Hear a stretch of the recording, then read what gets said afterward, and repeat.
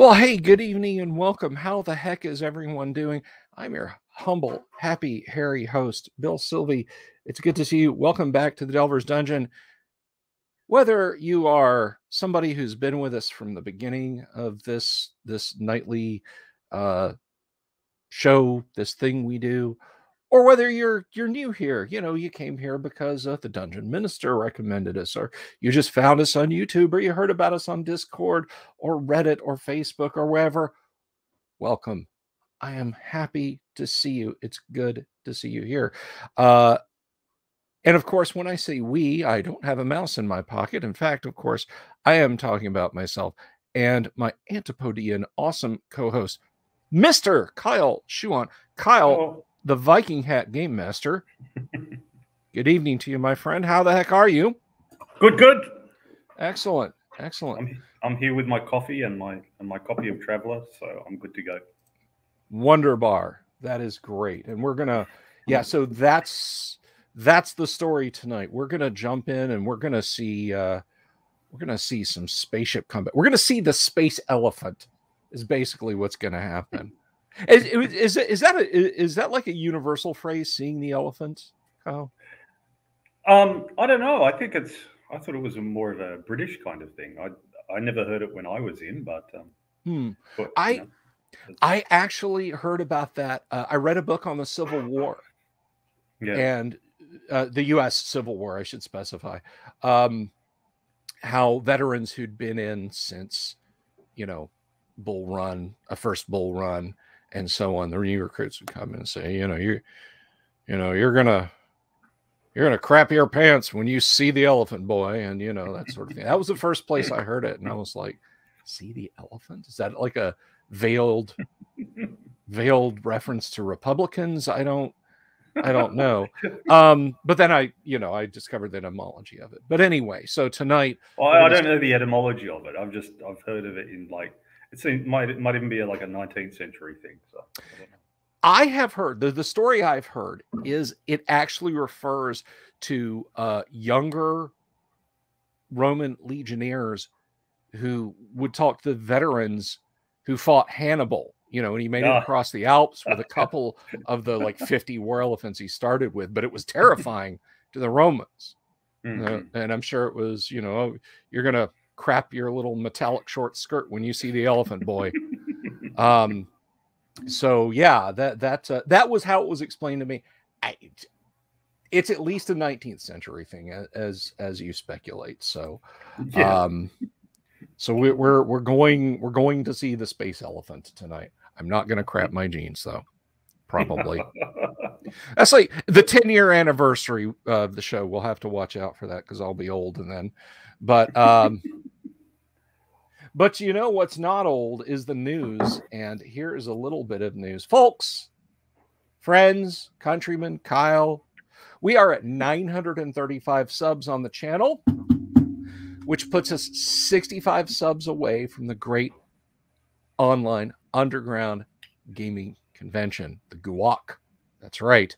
It just rolls off the tongue, doesn't it, Kyle? I chose wisely. It's like Ford, Hilton, Microsoft, the great underground online gaming convention. It's poetry. But anyway, so for those of you who are new here, who are just coming in and listening to the stream, watching the stream for the first time, I set a goal. It's been about 18 months back now. I set a goal and I said, you know what?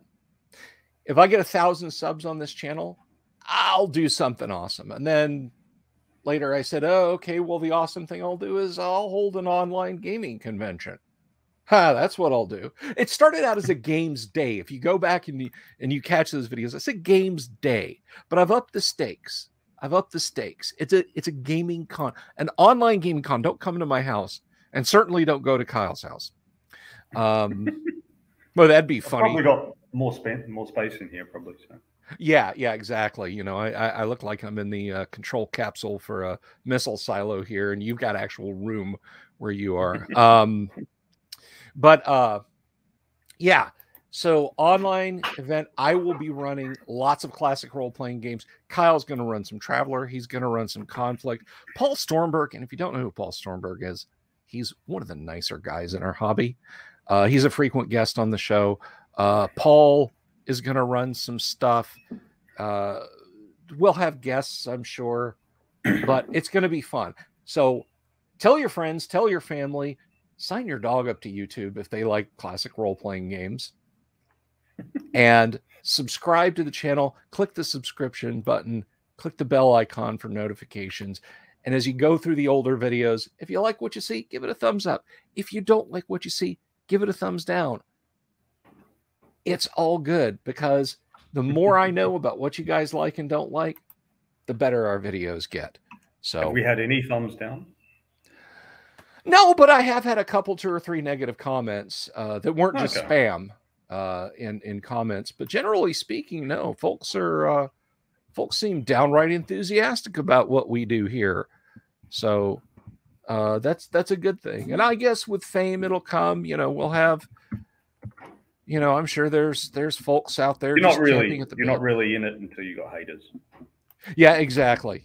Exactly. And we want haters. I remember there was actually a barbell coach who said, we love haters. Haters are the best because they work really hard for you and giving you free publicity.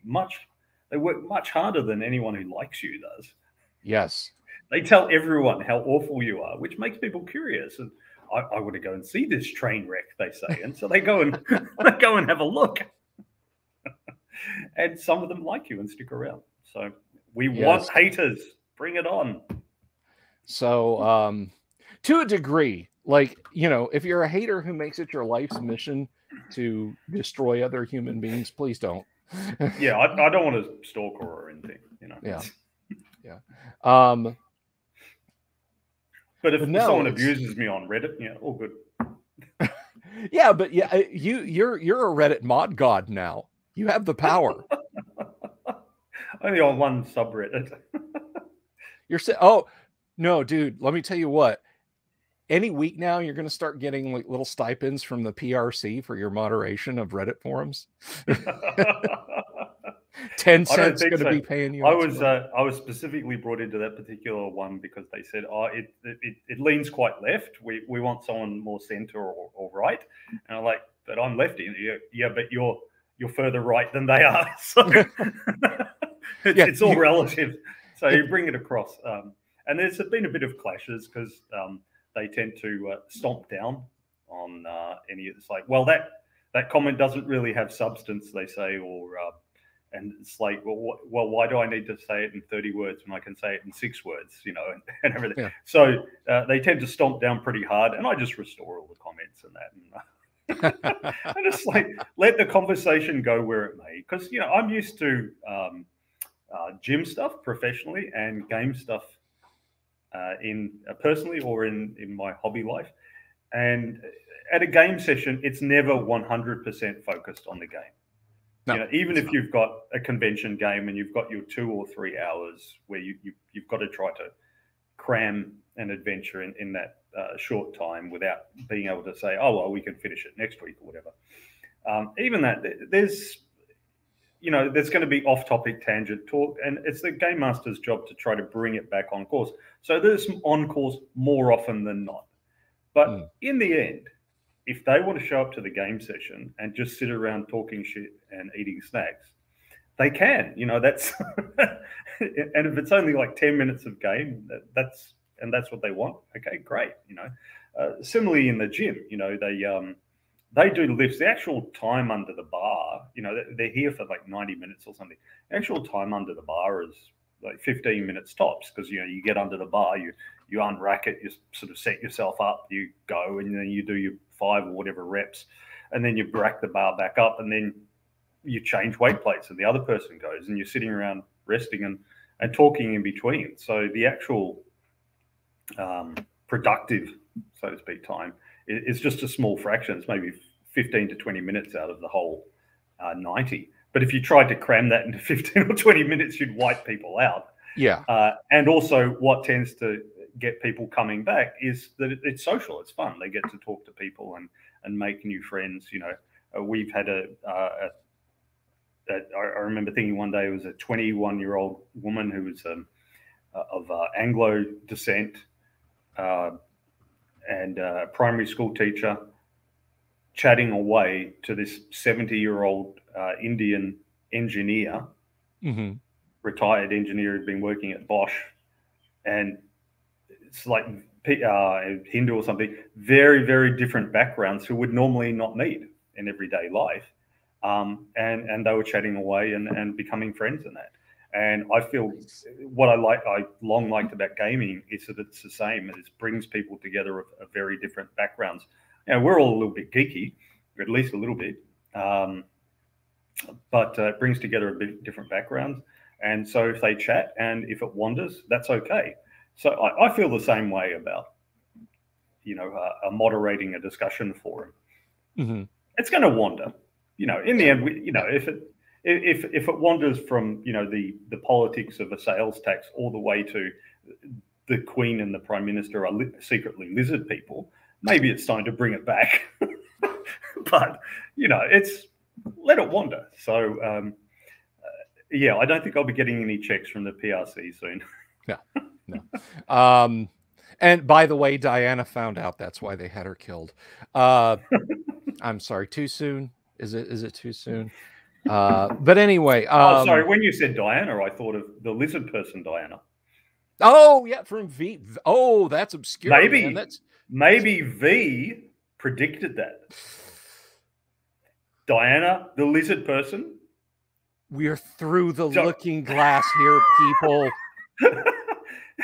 Hang on. Diana. I'm going to slip into Joe Rogan's DMs. I think we got something here. Because, you know, he does fitness stuff. He could be a D&D geek, too. But anyway. Oh, I think I just screwed myself on the algorithm by saying his name. But no, I mean, you're absolutely right. And I do take issue with something. Brother, I went to college with lefties. I know lefties. I've even got some. You are not a lefty. Don't tar yourself with that. It's all relative. It is all relative. I mean, you know, an American lefty to most Europeans is like a corporatist centrist. Yeah. You know, or corporatist, even like middle rightist. So yeah, it is all relative. But we probably won't go on the political rant today. We should do that one day. We'll just have like Wastrel Wednesday politics. Or no, we'll do it on my channel. So if it gets suspended or removed, it's not going to affect Dungeon Delver's algorithms and stuff. Well, we'll do it on mine because I've got nothing there. So I thank you. But we'll just do like a political rant, and people can see what insanity we have, and I could be banned from the internet. And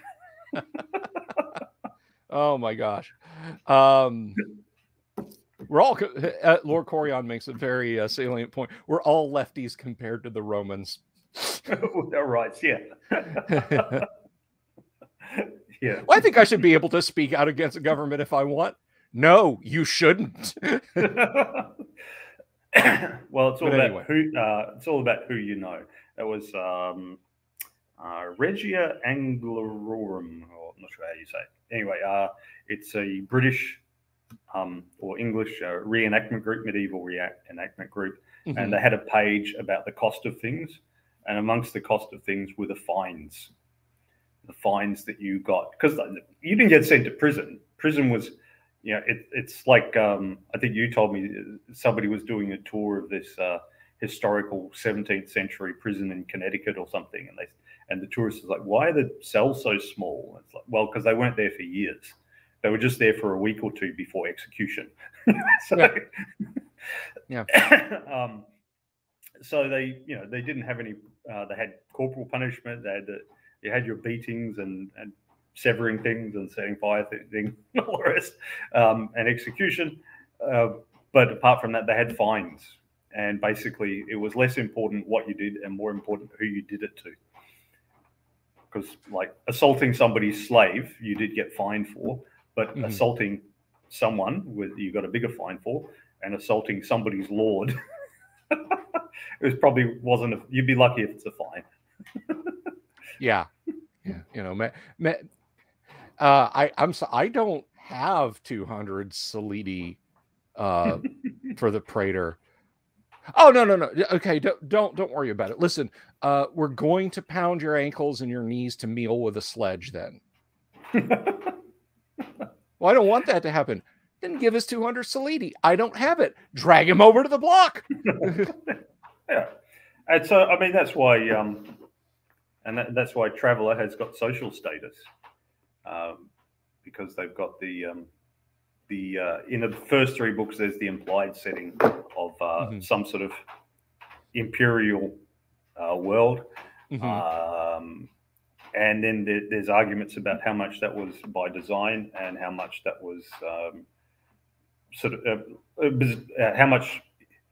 how much is it feudal because that's cool, and how much is it feudal because, like, the game designers thought that might make sense. Right. So this is where this is the segue, guys. This is a segue into ships and worlds and stuff. Let's get back on the highway, Kyle. There's the on ramp. Let's just thank you. Steered us right over there. Awesome. Well, it seemed natural. So only 15 minutes in. But yeah, so there's an implied sort of feudal system. They don't go much on about it much in the first three books. And the thinking is, because of the travel times, because it's like a week-long jump between systems, but if you need multiple jumps, it might be multiple weeks and months, and then you've got to go to a planet to refuel and stuff.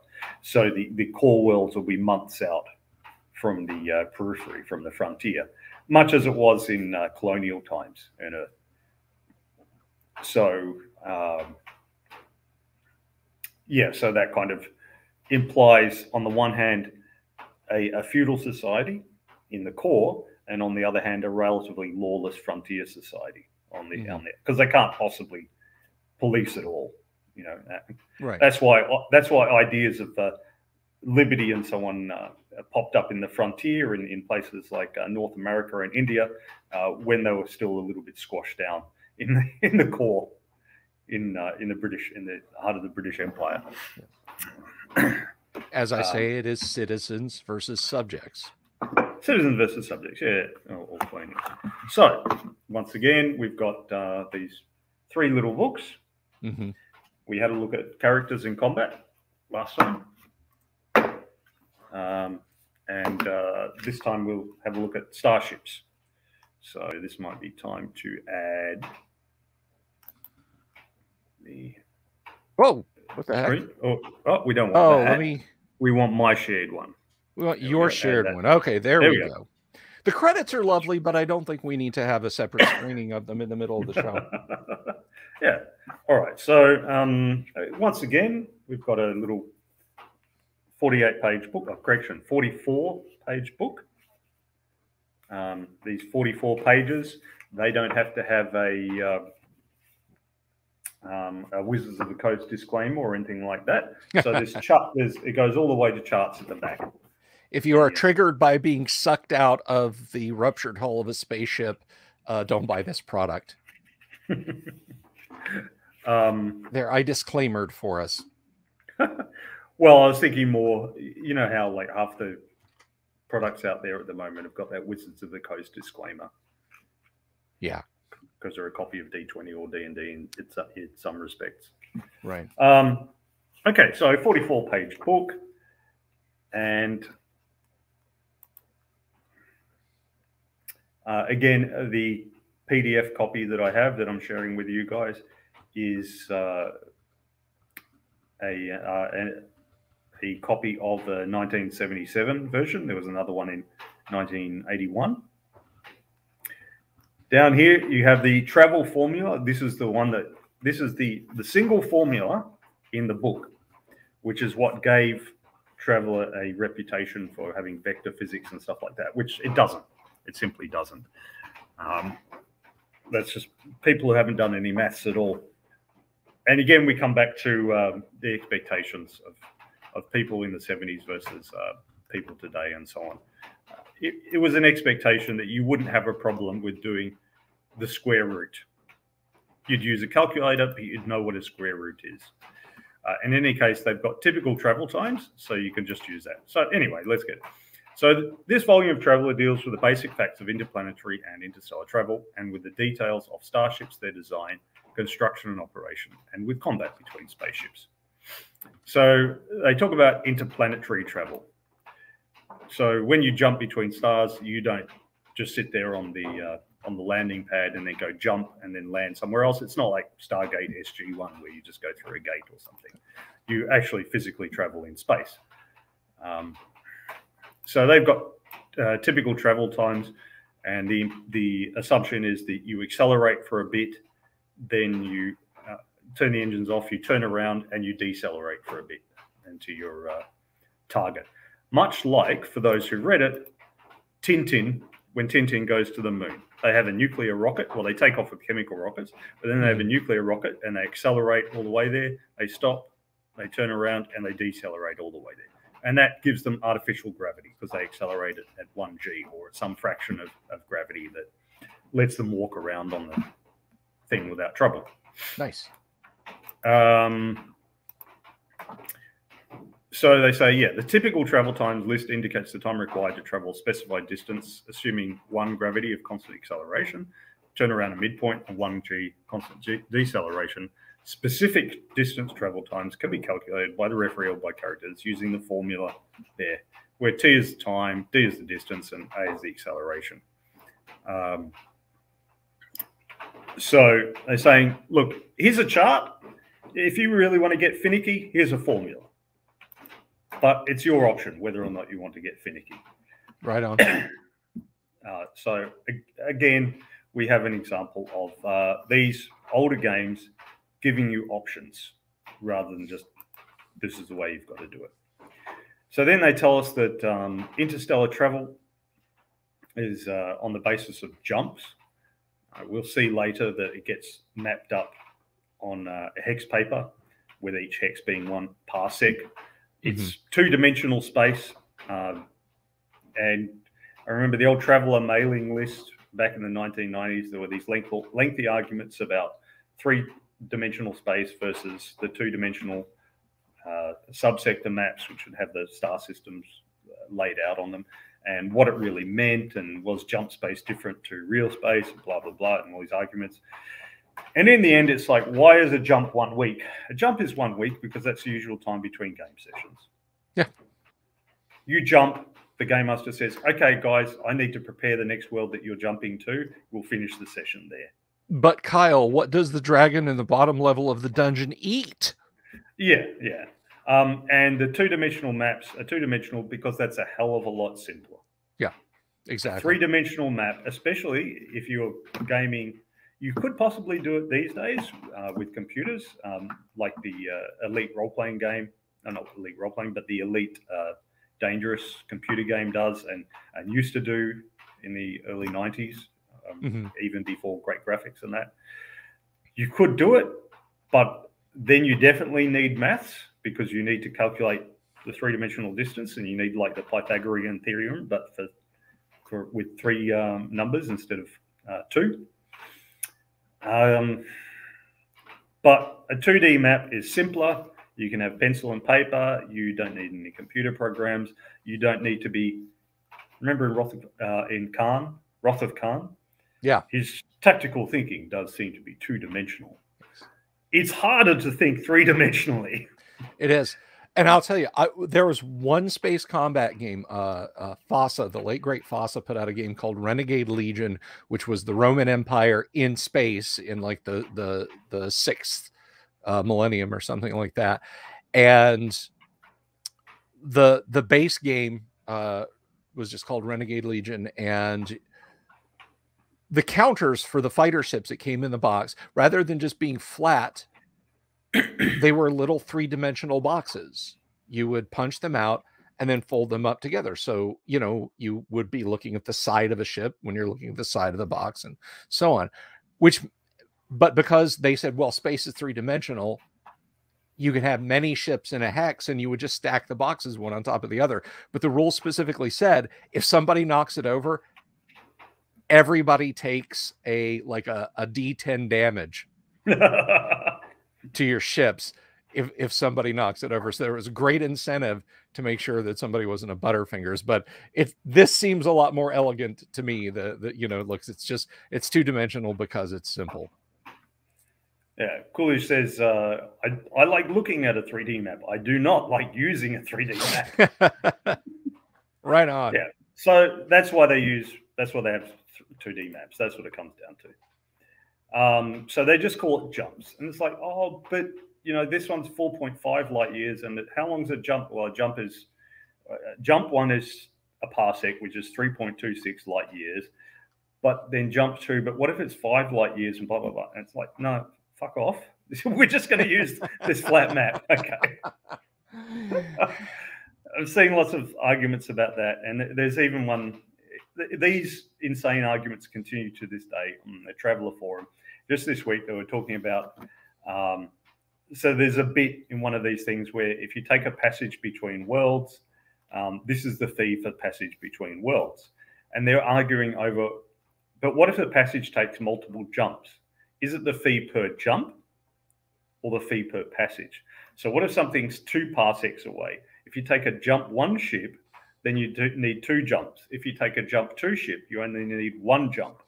Do you have to pay more for 2 jumps than for 1? It's like, well, what do you do in the modern day? I want to fly from Melbourne to London. Do I pay extra if I have to stop over at Dubai? And when they quote me the price, do they say, oh, it's this price to Dubai and then this price to London? I don't care about that. What's the total price? And how long is it going to take me to get there? And do I need visas and shit for Dubai? That's what I care about. So but they were arguing back and forth for pages and getting warnings from moderators and all that. And this is what happens when people don't game, man. They become bitter non-gamers and start screaming. They're non-gamers, dude. So anyway, so individuals who decide to travel other worlds are confronted with the choice of the method and manner in which they wish to travel. Interplanetary travel is infrequent, but is possible using ships, boats, cutters, pinnaces, or other vessels. Because of the widely varying distances, a vessel must be chartered at a price set by the referee. So if you're just jumping between the main worlds in the system, between your Earth and your Romulus Prime or whatever, it costs a certain amount. But if you want to go from Earth to Jupiter, then it might cost some other different amount. Now, notice here something even many fans of Traveller don't get. They talk about individuals traveling. They're booking passage. They're not flying their own spaceship or starship. Mm-hmm. Okay, so you don't necessarily own a starship that you're flying around in, like in Firefly or Cowboy Bebop or something like that. Right. You do not necessarily own one, but you can still travel to the stars, even if you don't own it. You don't have to own an aircraft to travel to fly to London. You don't have to own a yacht to go out sailing for the day. So there's high passage. It involves first class accommodations and cuisine. High passages have the services of a ship's steward, entertainment, and complete attention to their comfort. A baggage allowance of up to 1 ton is included in the price of passage. Nice. Costs you 10 grand. Well, also, this high passage will be not necessarily tourists, but if there are tourists, they're more kind of the safari kind of tourist that has a whole lot of junk.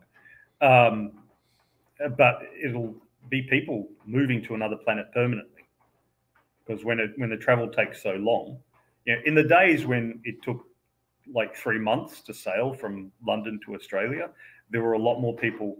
A larger fraction of the people traveling to Australia were migrants. Not so many were tourists.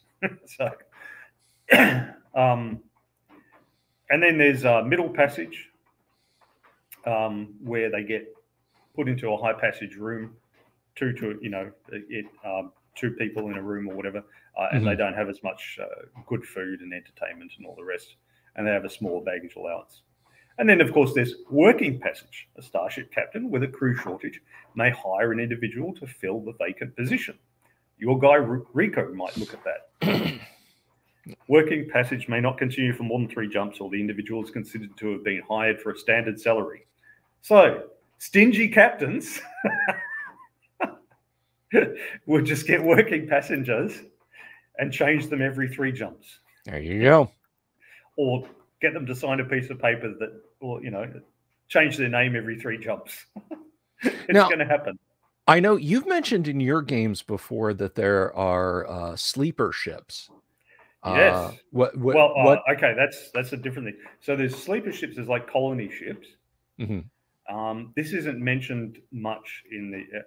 It's certainly not mentioned in books 1 to 3. It's been mentioned in some of the supplementary material. See, okay. But so sort of there's the technology levels, and there's a certain technology level where you've got good maneuver drives and that. You've got maybe fusion drives, so you can go to some significant fraction of the speed of light, like 5% or something, but you don't have a jump drive. What do you do then? Well, that's when we get to the next kind of passage, low passage. Transportation while in cold sleep, suspended animation. This is what we get in Alien and in so many other movies. Is possible at relatively low cost to the starship and thus to the passenger. The passenger is placed in a low passage berth before the ship takes off and travels the entire journey in a state of suspended animation. He does not age and requires very little life support. How long was I out, says Ripley. 57 years, says Burke. Unfortunately, the low passage system involves some intrinsic dangers to the passenger, and he runs some risk of not surviving the voyage. Throw 5+ for each passenger when he is revived after the ship has landed. Attending medic of expertise 2 or better gives you a +1. A low-end passenger with an endurance of 6 or less is a -1. Failure to achieve the throw results in death for the passenger. And it makes sense from. I'm going to go spherical cow on you for a second. Yeah, it makes sense from a gameplay standpoint, but that is a huge mortality rate. It is. For 3, 4, cold 5 sleep passengers. 3, 4, 5. What's that? 1, 2, 3. So 6 out of 36. 1 in 6 death rate if they don't have a medic, and then it becomes a 1 and 2. So 3 out of 36. 1 in 12 death rate if they do have a medic. So yeah, you're doing like we're 120 people are going to go to this planet. You better have some redundant positions because 10 of them ain't going to make it. Yeah. Well, it's been mentioned elsewhere in the books that low passage, it was originally designed for livestock. Livestock, not for humans. But then how some corporations function. Yeah, exactly. Now, you'll like this. It is customary for the captain to contribute 10 credits out of each low passage towards a lottery in which each low passenger randomly guesses the number of low passengers who will survive the trip. If the winner does not himself survive, the captain receives the money. The lottery is administered by the ship steward. So when you're on that colony ship, it's going to take 2 years to go from the core to the frontier with lots of jumps. Because it might be significant, because low passage is just like 100. Yeah, it only costs 1,000 with a baggage allowance of 10 kilograms. Basically, they fit your baggage in the tube with you. So, refunds and civil or criminal liability if a low passenger fails to survive the trip are not allowed. It's very libertarian. You could really grind that system if you were incredibly fit. No, because you get a minus if you've got low endurance, but you don't get a plus if you've got good endurance. Okay, all right. So don't put your grandma in cold sleep. Yeah. In low passage, don't send your grandma. It's just the young, more or less healthy ones need to go. Okay. All right. So yeah, sleeper ships. In some game universes, and I've used them in mine, where they have decent drives, but they don't yet have jump drives. Well, they'll still want to colonize the stars, and I mean, it's been proposed nowadays, like generation ships and stuff like that have been proposed. It's just the engineering and the life support would be impossible with what we've got at the moment. But the idea is being tossed out there. And yeah, they just stay in cold sleep the whole time and get revived at the end. Which leads to the funny thing that, like, if it takes 400 years to get to its destination, and in the meantime people invent jump drives, the people with jump drives could already have colonized the world when these guys show up. Yeah. It would be as if, you know, the pilgrims set out to Plymouth, and when they arrive, there's an airport there. Yeah. No kidding. It's a bit rough for the guys, but that's what happens when we're dealing with centuries. Okay. Now, travel between the stars is also fraught with dangers, including those of hijacking, piracy, and misjump. So, yeah, hijacking. Starships can be easy prey for hijackers, especially because a starship can easily be used in distant parts of the universe without too many questions being asked. So, yeah, so they have a guard, and there's anti-hijacking programs and things like that. So you just hit a button and they can't get into the console. Skipping. Most starships are purchased against a mortgage or loan, and the monthly payments required against the multi-million credit debt are staggering. The owner or captain may decide to steal the ship himself instead of remaining under that load. So, you know, how frequent would mortgage defaults be if people could take their house and just sail it somewhere else? Well, we have those. They're called RVs, but yeah. Passengers have no way of themselves of determining if a specific ship is in such a status. The referee should throw 12 exactly to determine that a commercial ship is of this type. In other words, 1 in 36 ships they've skipped out on their loan. If detected by the authorities, they're subject to repo attempts. Piracy, of course, got to have pirates. Contaminated fuel. Contaminated fuel makes it more likely that you'll get a misjump. And a misjump, at the worst, could lead to the ship being destroyed, and at best could lead to it jumping a number of hexes in a random direction. Lack of maintenance also makes misjumps more likely. Yeah, so misjump, when you jump, you have to be at least 100 diameters from the world that you're jumping from. If you're closer, it increases the chance of a misjump. There's, you know, we have some hand wave explanation about the gravity well or something like that. Sure. This leads to the interesting thing that if you're within 100 diameters of the star, that will also be in effect. So, for example, in our solar system, Venus is within 100 diameters of the sun. So you would have a negative there, and definitely within the orbit of Mercury. Earth, you wouldn't, because it's about 1 million kilometers across, and it's 100 million kilometers. Well, we're 150 million kilometers from the sun, so we're good, but not the Venus or Mercury.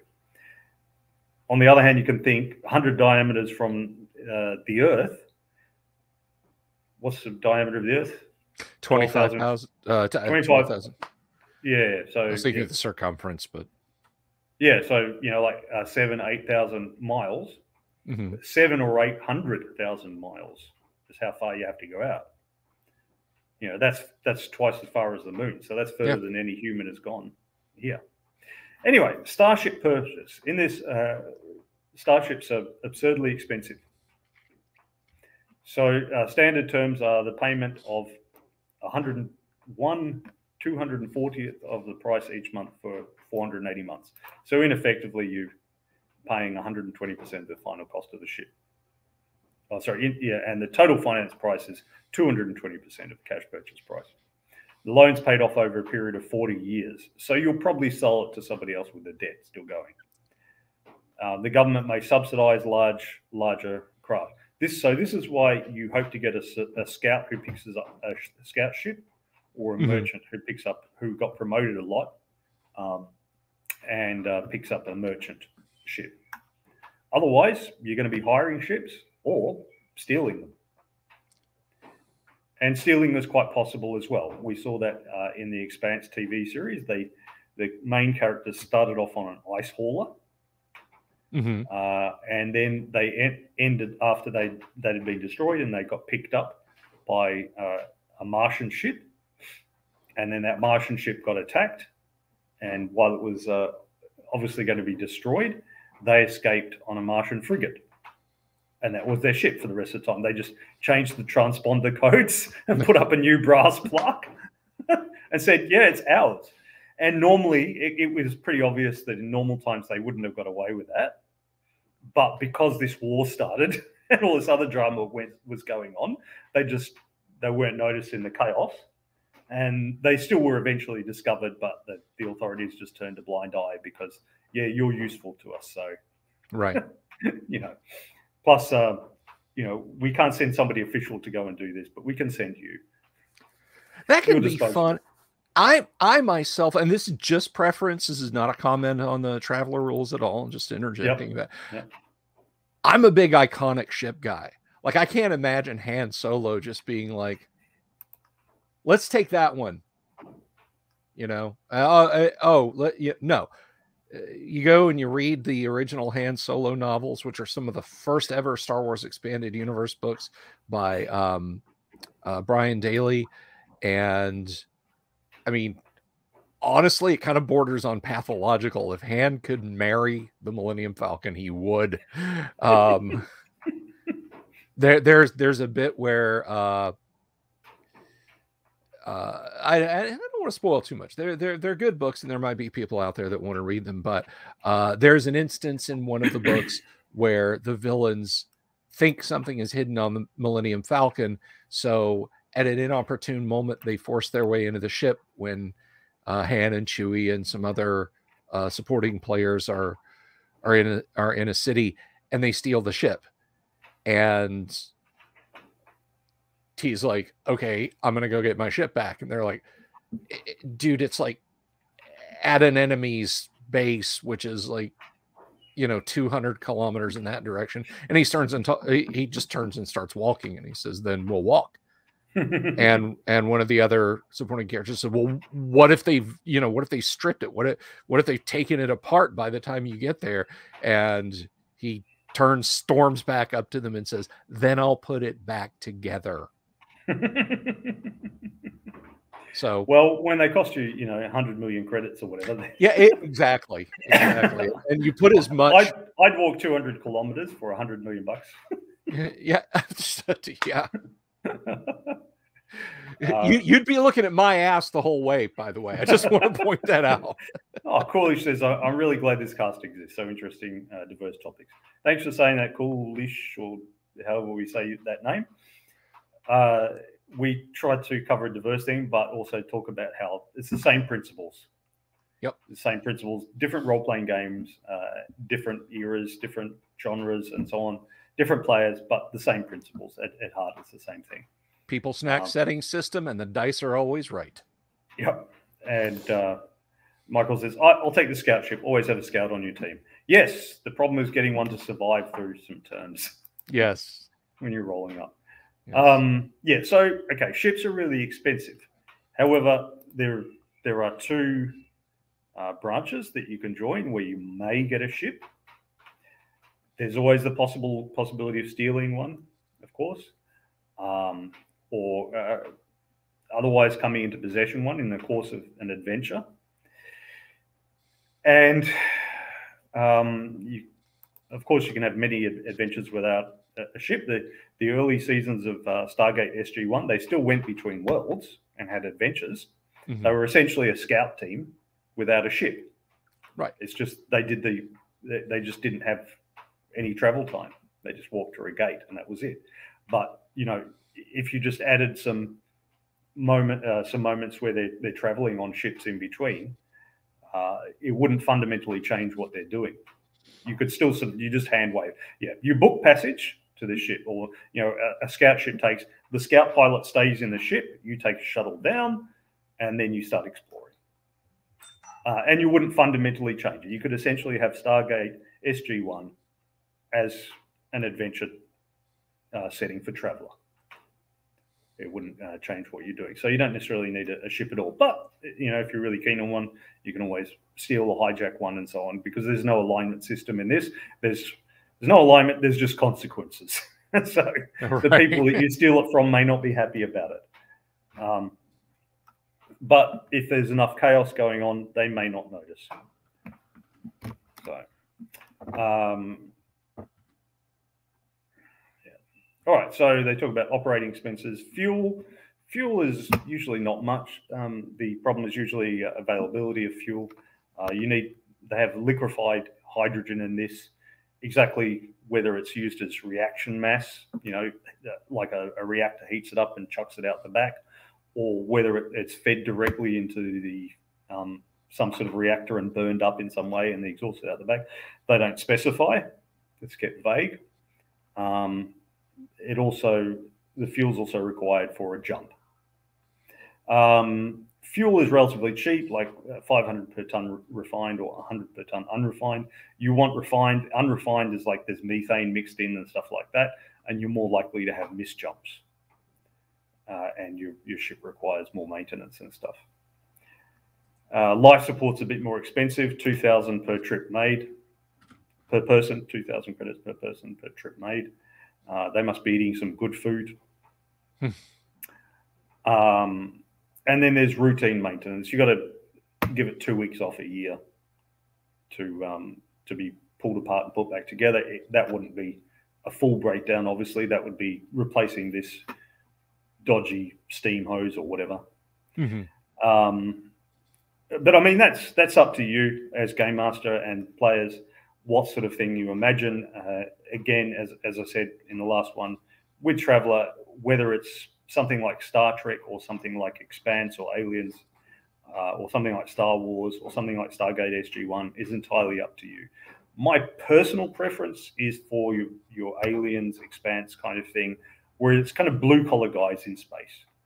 Because my reasoning is, like, I like the technology to be as close to realistic as possible.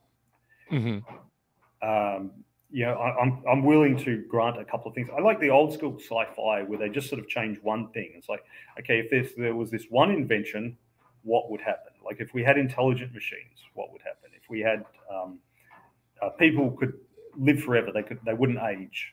They could still die of accidents, but they wouldn't age. What would be the consequences of that? I like that kind of thing. So if we just sort of take modern technology, more or less, and add a jump drive, then we get something like the Expanse or something like, they had jump drive and the Epstein drive. So they also travel relatively fast between planets. I don't want to get too cynical, but I think if it was the jump drive, or let's even just say near FTL,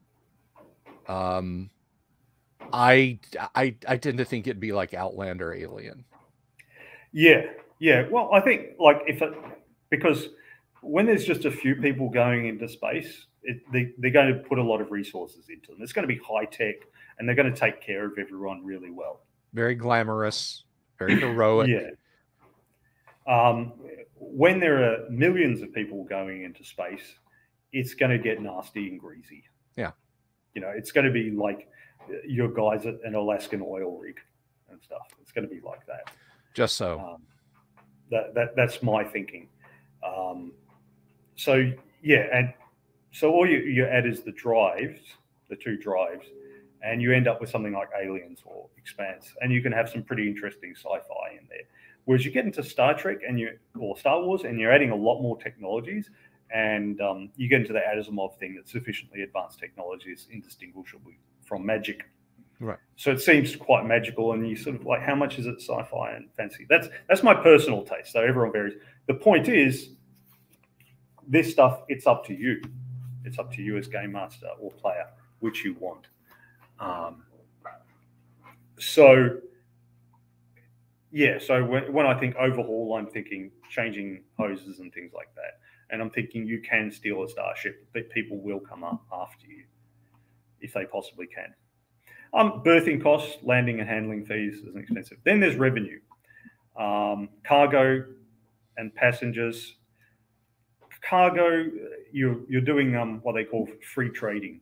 So in the modern world, most cargo is predetermined contracts. You know, you buy this much oil or buy this many containers of fluffy toys or whatever, and then you sell them and then sold in the destination country, and they're not sold by the guy who ships them. He's just paid to ship them. What still exists in some parts of South America and Asia and Africa, and what used to be much more prevalent, is the free trader, who the guy who would just he'd own the ship and he buy a bunch of cargo on spec, and he would hope to sell it in his destination or somewhere along the way. And the free trader, of course, there was much bigger possible rewards, but much bigger possible failures as well. It's like the difference between having a nice salaried job where the salary maybe isn't great, but it's secure, and being self-employed where the possible rewards are great, but you might be a dismal failure, you know. So there have been, and that's what the spec, the cargo stuff. And there's a lot of dice rolling and stuff, and there's dice rolling about it to determine the price at the pickup and at the destination. And it's much as you might expect. So if you get a green garden agricultural world, and the other one is a place like Mars, they will pay well for food and liquor. They probably won't pay very well for iron oxide, because they're like, yeah, we've got, that's like the entire planet. We've got that. We don't need that. And vice versa. So, you know, on an Earth which has been producing lots of food, but which is churned through most of its easily accessible resources, they will probably welcome getting big shipments of you know, platinum and iron and that sort of stuff. But they don't need, you know, if there's any food, it's going to be like, oh yes, the you know, the Arcturan wine. Okay, it'll be just, but you're not going to buy 30 tons of that. That'll be small stuff. So yeah, it's speculation. And going back to the traveling mailing list and traveler forum and that, there's been much discussion over the years where people calculated all the probabilities and said, you know, on average, they're going to make a slight loss if they do that. And I said, and my response to that is, number one, it's a role-playing game. It's not a trading simulation game. You know, you're not playing Monopoly here. Yeah. Number two, hey, maybe that was by design. Maybe Mark Miller wanted to keep the players on edge. So they're always just about to make a profit and then they don't. What do you do when you're on edge? You start taking bigger risks, such as, for example, adventuring. I got a story for that. I got a perfect story for that. And there have been a few attempts at making traveler computer games, but one of the accidental best ones, and it's still a going thing today, is Elite. And Elite was a space trading sim. I found a nice, easy route between two very close planets in Elite that I could run necessary goods back and forth between them. I still had to buy fuel, still had to buy the occasional missile, but I'd come out on top. And my 13 or 14-year-old self, I thought, this is going to be awesome because I'm just going to grind. I'm not a social butterfly. I got nothing. Me and my Commodore 64 on a Saturday, nothing to do but grind short jumps to Lave and back. Lave being the name of the planet, with these necessary supplies. And I was so happy. I had a nice little nest egg, and I'm thinking about, oh, I just need like 15,000 or 1,500, whatever more credits, and I can buy a hydrogen scoop, and I can do a quick pass through the outer, you know, the not burning to death layer of a star to scoop fuel, and then my profits are really good. I got jumped by 2 pirates on the outer edge of the system and shot to shit, and I survived. I made it to the station. But all my money went into getting my ship basically operational again. Yeah. And when I looked at the trading board, I noticed Lave needs narcotics. Lave needs illegal narcotics. And it was just like that's what they were looking for. All the money I could want for taking some smack to Lave. And I did. I said, all right. I gotta do it. I gotta. I cannot spend another. God, it was like, 11 o'clock on a Saturday night. I'd started that morning. I can't do this. I can't do this 15-hour grind again. So I did it. I got jumped by the cops on my way out of the system. And of course the police ships. I mean, in my held together with Kapton tape and space blankets spaceship that I had, two police cruisers were like, I mean, it wasn't even heave to. It was just like, nope, we're opening fire on you, dude. So that's what happens. Yeah, so that's my reasoning. Like, if you keep them on the edge, then that makes them start thinking, maybe I should smuggle those narcotics. Yep. Maybe I should pick up this dumb kid and this old man from this stupid desert planet that want to evade they want to evade the Imperials. Them? Who the hell are these guys? What what are they? It won't be any problem. It'll be an easy job. This is really going to save our neck. These two must be super desperate. It'll get me out of trouble with Jabba. Everything's going to be fine. Yeah. Oh, that's the other thing I was going to say about how to win a ship. Gambling. Because that's on the personal skill development table. That's one of the personal skills that you can get. Nice. One of the skills that you can get, gambling. So if you have a high level of gambling, you could just okay, the players can be, okay, do I have a friend with a starship? All right, I challenge him to a game. And, because when you're rolling for your starting cash, for the mustering out benefits for cash, you get a bonus to that roll if you've got gambling skill. Because over the time, you took that cash and you built a larger nest egg from it. Nice. So you take your starting cash with 100,000 and you keep betting, and eventually you might get your mate's starship. Of course, you might end with nothing. You can do that. True. So talk about getting jumped by the cops in Elite. Let's do what it says on the tin. Kyle, what happens when we're bopping around and we got our you probably die. Okay. Okay. So for those of you who read the descriptions, they're gonna play out some Traveler combat. Not with my character, we're not.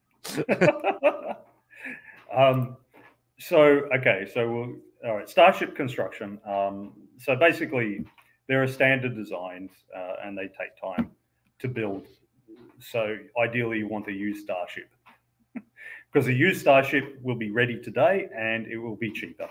So, yeah, but it smells like a locker room. Well, they're all going to after 6 months, true. And you won't notice because you will too. So you will smell like the very dirty gym socks you just jettisoned. Okay, so they just got hull sizes, go in 100-ton amounts. A side note, a ton in Traveller is not a real ton. It's what they call a displacement ton. And it's equivalent to 1 ton of liquid hydrogen, which is 14 cubic meters. Just to confuse us. Yeah, just in case 200 copper to 10 silver, but 20 silver, take a gold and then an electrum and then a platinum, just in case you came to Traveller from original D&D and you weren't confused enough. Yeah. So, so when they say, for example, that the low passage, the tube takes up 1 ton, it's actually 14 cubic meters. And you can sort of think, well, okay, 2 meters by 2 meters by 2 meters. So 2 meters long for a person and 2 meters high, because you're probably not going to stack stuff on top of it. And then 2 meters wide, because you need a bit of space around it to be able to maintain it and check on the guy and all that. Well, that's 8 cubic meters.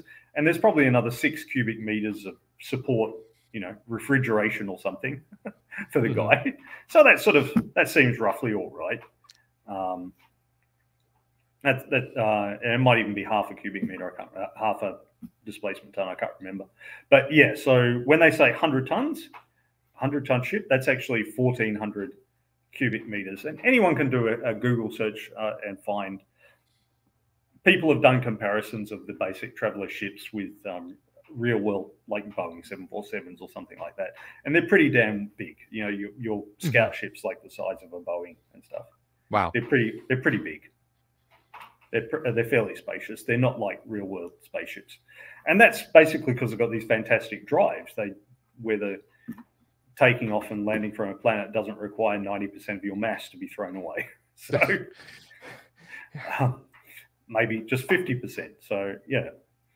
Now the way they do drives and power plants is they've got type A through Z power plants, maneuver drives, and jump drives.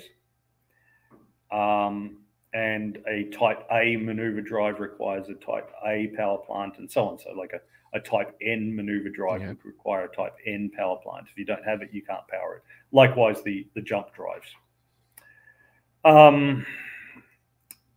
And each of them have a certain mass. So like a type A, it fills up 4 tons. So if you've got a type A in a 100-ton hull, type A, well, so that's power plant, maneuver drive, and jump drive. That would be 4 plus 5, 15. That will take up 15 tons of your 100-ton hull on a 100-ton ship. Right on. With a type A, it would give you, it would give you jump 2 and 2 Gs. Okay. It give you 2 Gs, 14. And then you go through and you add in fuel and so on. But if you had the type A in a 200-ton shell, it would only give you 1 G of acceleration and jump 1. Be able to that makes sense. 1 parsec rather than 2. So that's why they've got this chart laid out like that. And if you put a type A in a 400-ton hull, you're not going anywhere. It's just not powerful enough. Your engines go, but you have station keeping jets. Congratulations. Yeah, you've got a lawnmower engine inside your city car. So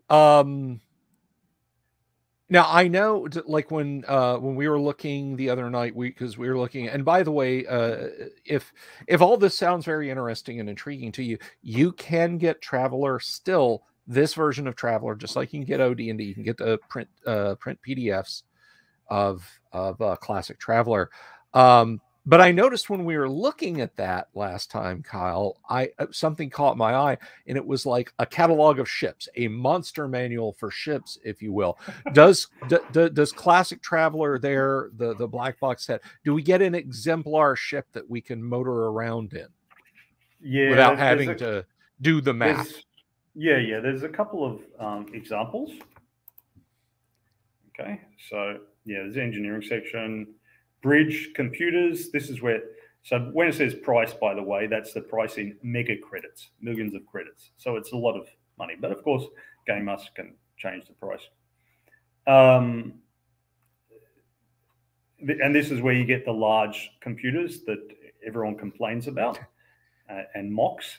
1 ton, 16 kilobytes. I firmly. Well, they don't say how many kilobytes they are. They don't say all that. They just say CPU level or whatever. I pretty firmly defend them because I know that modern naval, military naval ships, their computers are quite large. Mm-hmm.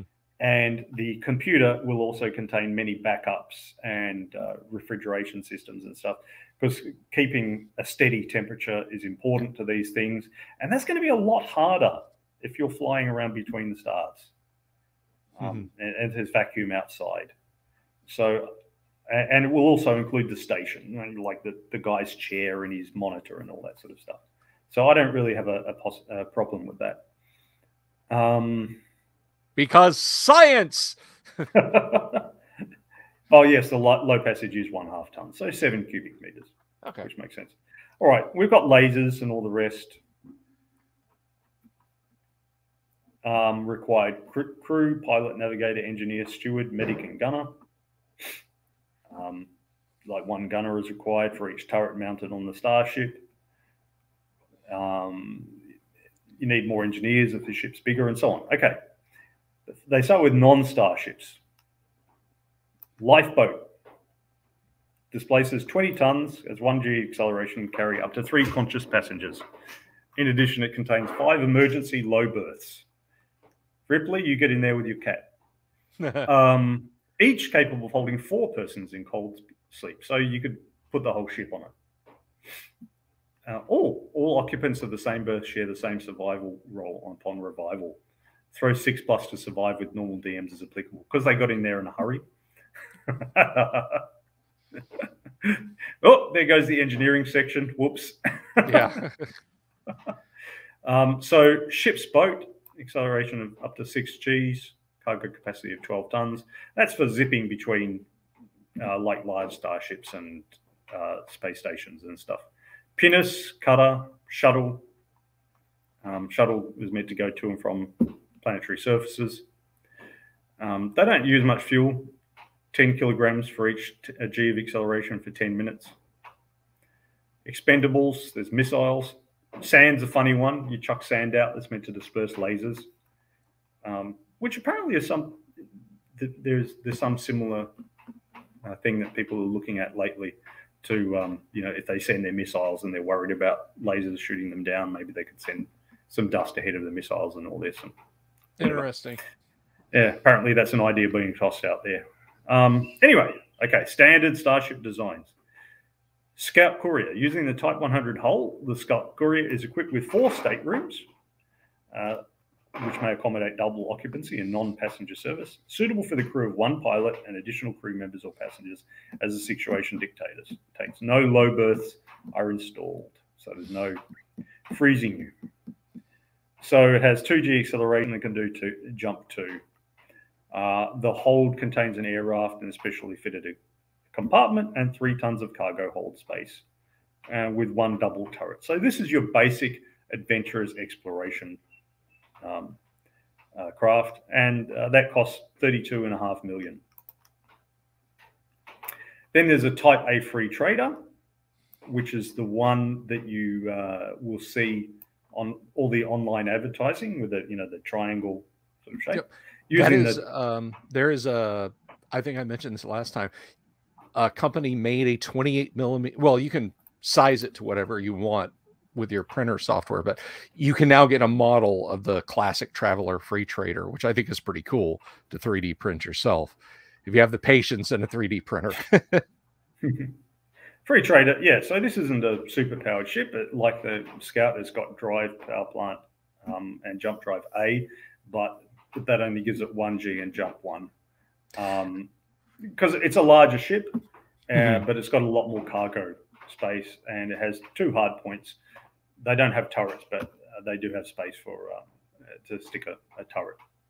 Now, Michael Connor asks a question, and I'm not sure the context here. What about Traveler New Era? Michael, is that like in the overall, like, what do we think about it? Reference to ships and technologies? That was come back to us with that. Or unless, Kyle, you want to take a stab at it.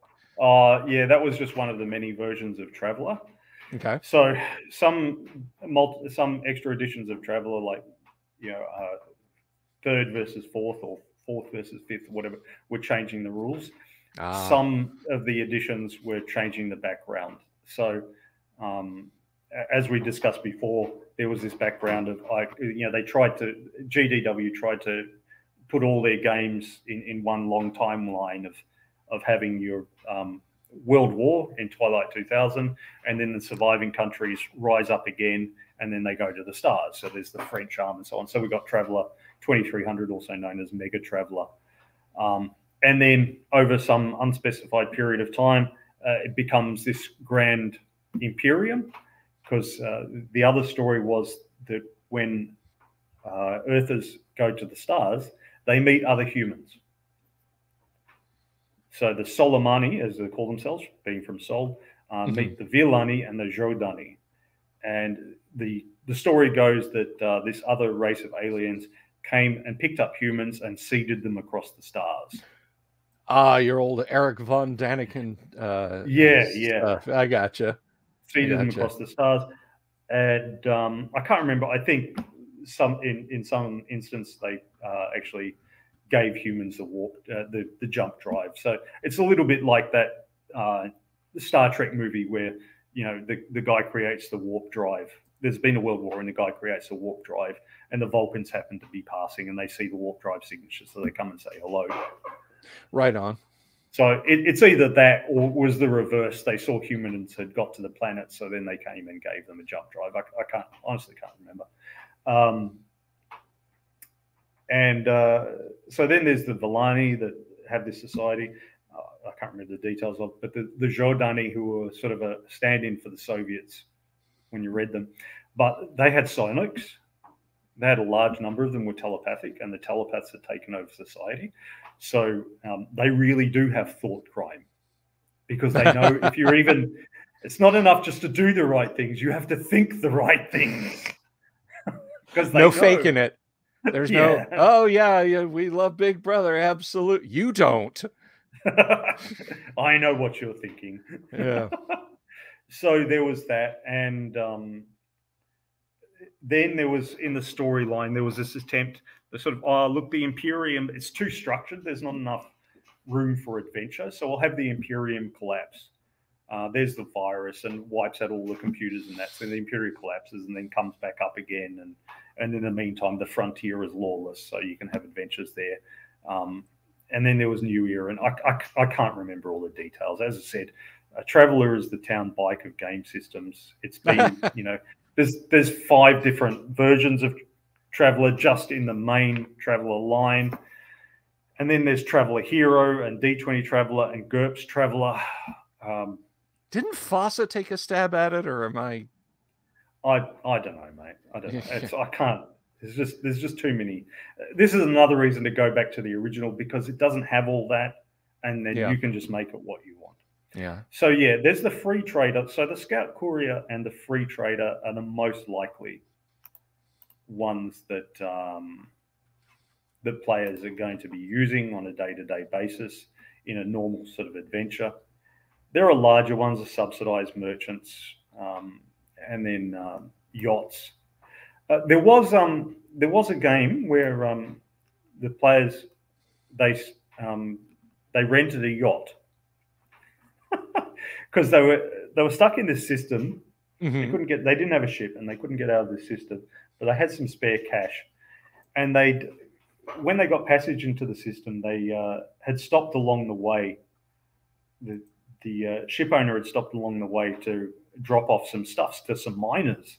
He was dropping off food and liquor to these miners in the asteroid belt. And when the players got to the station and spent some time drinking and going to brothels and stuff, they said, actually, and they met Harry Mudd.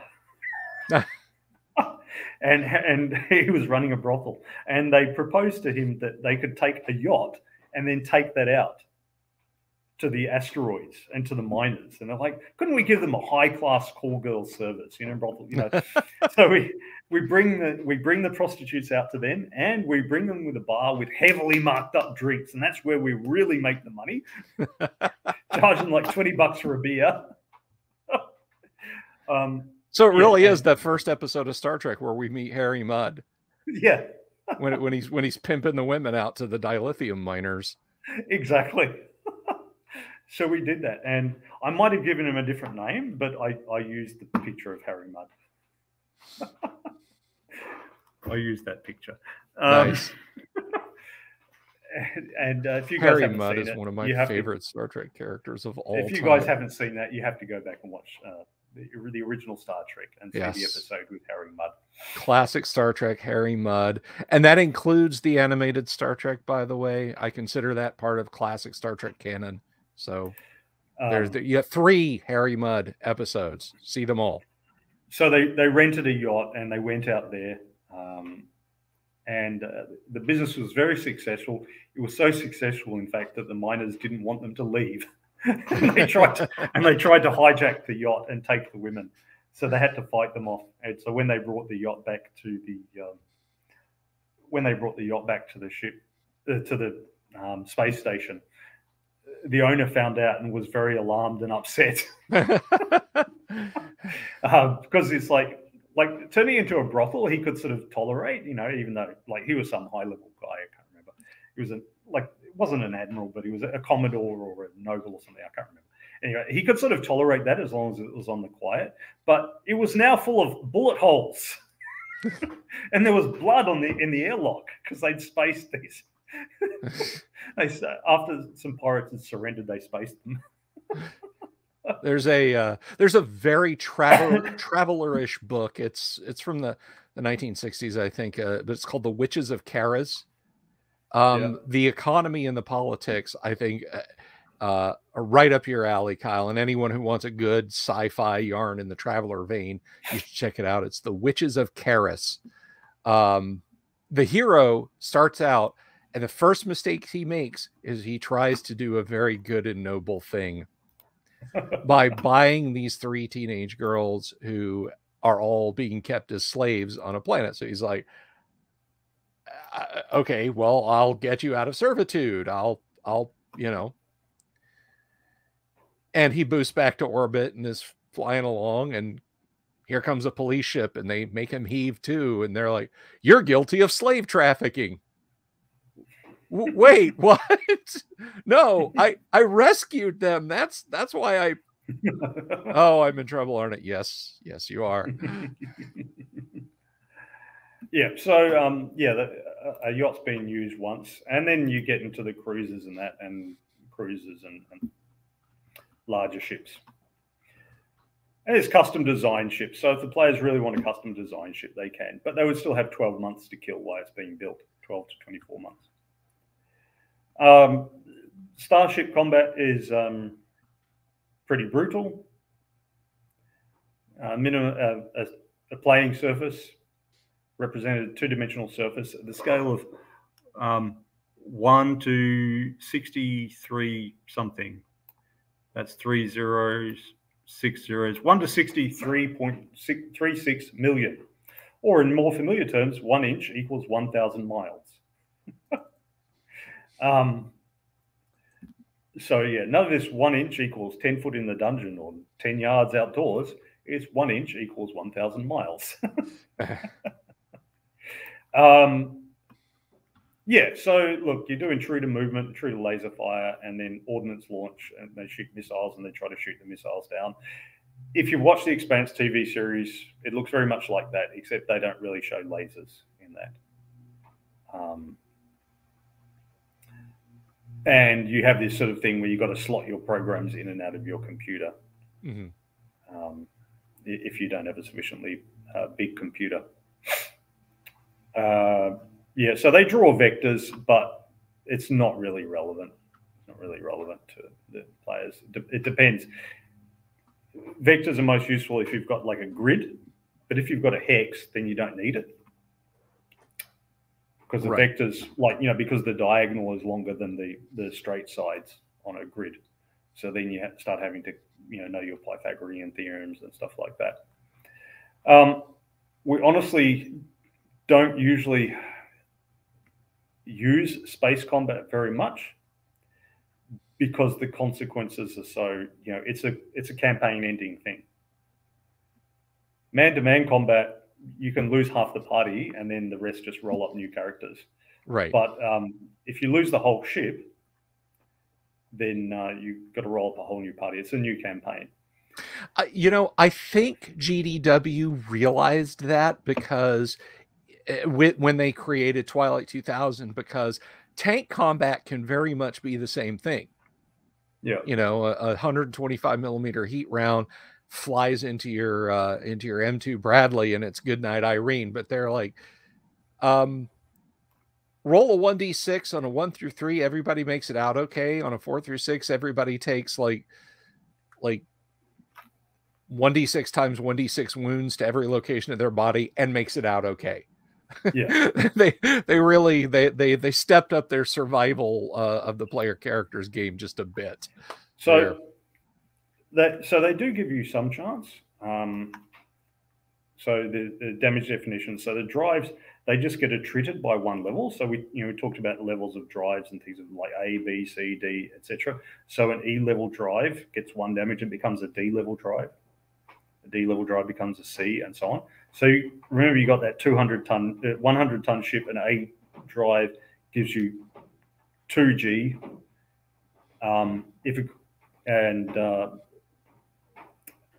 But a B drive would give you 3G.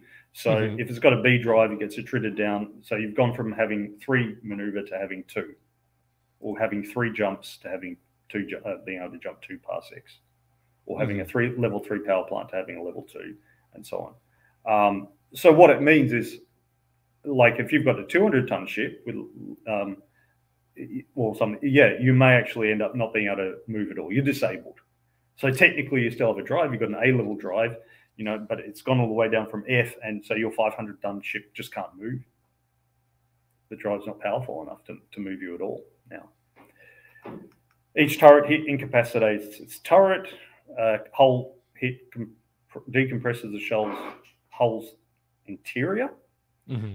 So this is why in the Expanse you see them get up in their suits before a combat starts. Damage to the hold, you can start losing bits of your cargo. Each fuel hit punctures the fuel tank and releases about 20 tons of fuel. Computer, it operates like the drives and stuff. It whittles down the level. So yeah, special situations. Decompression. I think you can figure that out. Well, give me a table to roll on here. I've got shot, Kyle. What am I rolling? What happens here? Decompression. Well, it just says you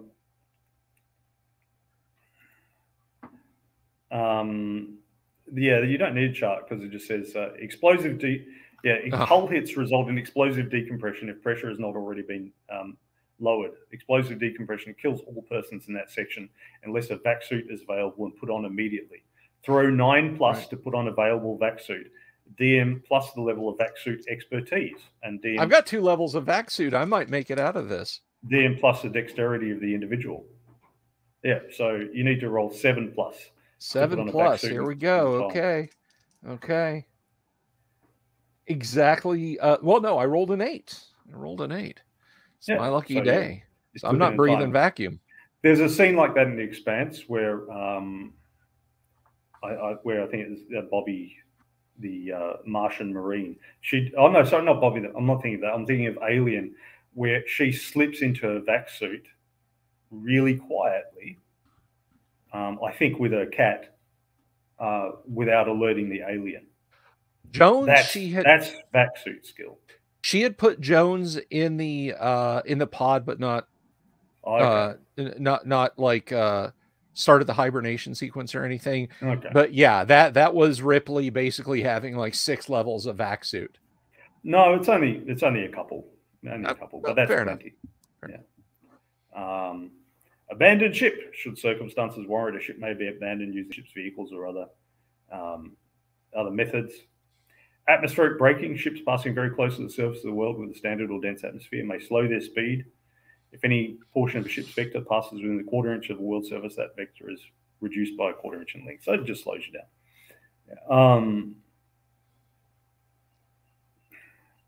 I like this. Individuals in vac suits who are not picked up may attempt to land on a planet. So if you're in a vac suit, you're drifting away from your ship, you just wait to be picked up. But a vac suit can support its occupant for up to 110-minute turns. So 1,000 minutes, so several hours. An additional air recycling tank will provide another 100 turns. A vac suit is capable of a total of 3 inches of acceleration. So, you've got your little jet thing. I like this. A foamed atmospheric re-entry ablation shield, part of the vac suit kit, can protect the individual while entering atmosphere. How would you like that, eh? Just a foam thing to, you're going Starship Troopers style. Yeah. Start in the book, because in the book they jumped in their suits. Not in their spacecraft, but in their suits. Yeah, they had the capsules that would ablate. Yeah. You know, one at a time, and then their final like mile or two down was them Yeah. in the Then it power popped armor. off and Yeah. they came down. Yeah. Yeah. And it's interesting you mentioned that. NASA actually in the early 1980s, and I had a big book of space stuff when I was a kid, so I know this is true, but NASA in the 80s looked at emergency reentry systems. You know, like oh shit, we got to bail out of the shuttle. These were not Star Wars escape pod, you know, or Star Trek. Like Star Trek escape pods can make like warp 1.5 and keep you alive for years. Just, you know, it's in a space about half the size of my recording studio. But and even a Star Wars escape pod you could sit down in. But no, these were literally like conical shields weighted on one end, and you got like 5 minutes of attitude adjustment to get pointed down and start going towards the earth. But that was it. So that's pretty cool. Yeah. And now I think in order to do that, you would need gigantic balls or ovaries to get in one. And I, for one, would be terrified out of my mind. But, you know, I'm not a space traveler. So, yeah, and then there's damage control, ship's locker, which has survival gear and so on. Yeah, now there is a random starship encounter. Woohoo! When a ship enters a star system, there is a chance that any one or more of a variety of ships will be encountered. What do we roll for dice? That? Throw 2 dice, apply a DM based on the starport of the system. That's not described till the next book. So the starport, there's a starport type A is like your full service thing where they can, you know, build an entire ship for you. And your type X is like there's nothing at all. And type E is just a marked piece of bedrock. This is where you land, and maybe like a warehouse with a windsock kind of thing. Nice. And yeah, so if you roll 9+, you encounter a starship. But if it's a place with a better starport in the area, you're more likely to encounter a starship. I see. So yeah, and if you throw 12 or modify 12, you encounter a pirate. So roll the dice. And so, all right, let's see here. Let's see here. What do we got? Okay, I got a 9 on the nose. 9 on the nose. So you would encounter a free trader. There's no 0 level 1, so it depends on what the system was. So if you're in a regular system with like a really good shipyard, type A shipyard, that would be a number 15. So you'd get a subsidized merchant. If you were in a system which had no starport or just a marked piece of bedrock, that would become 7 or less. So you wouldn't encounter a ship at all. Notice that also means like if it's a ship, a system with no starport, because you've got -2, -4, and because you need 12 to get a pirate, you're not going to get pirates in systems where there's no starports. They're like, there's nothing to steal here. So what's the point? Well, I mean, okay, I don't know. I mean,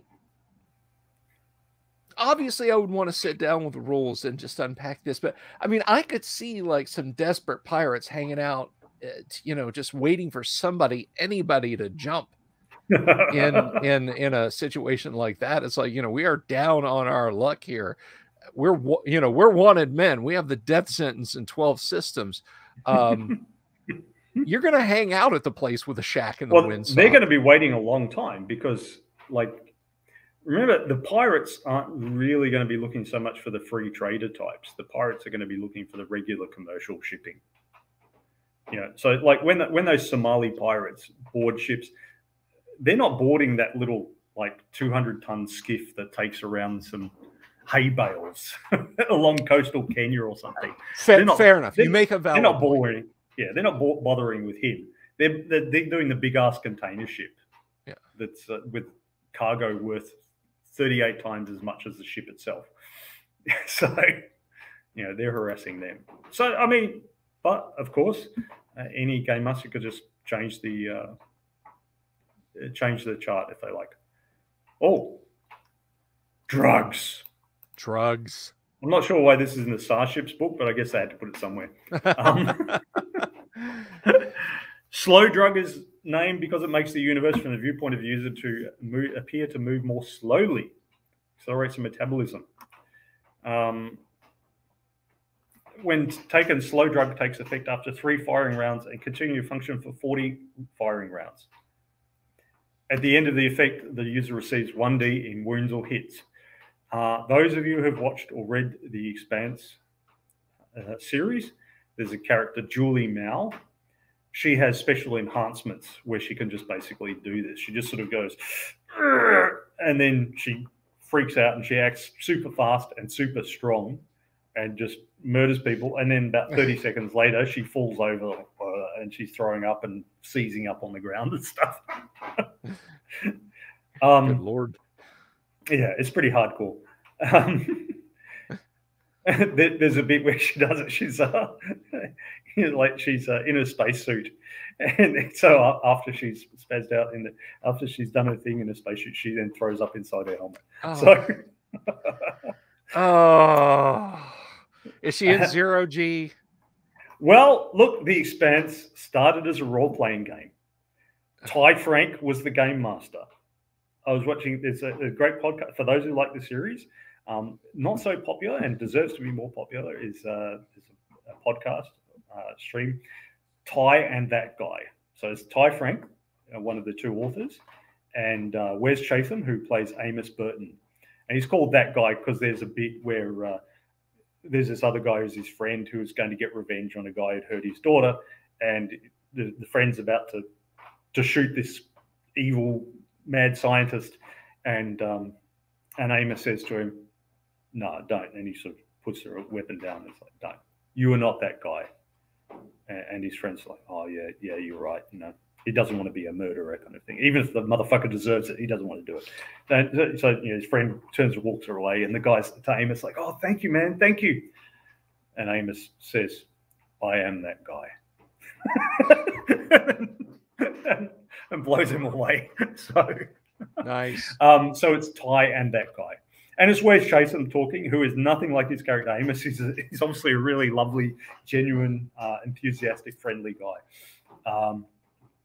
Expanse started as Ty's. Well, he was doing the world building, and friends said, you know, flesh it out a bit more by putting it in a role-playing game. And as far as I can tell, he used Traveller. He's never said which system he used, but it looks very much like he used Traveller. Yeah, you can definitely pick up on things. It's nice to see gamer stuff permeate in. I was not a huge fan, for example, speaking of space combat, of the Star Trek Enterprise, the one with it was supposed to be like the first Enterprise that preceded all the others.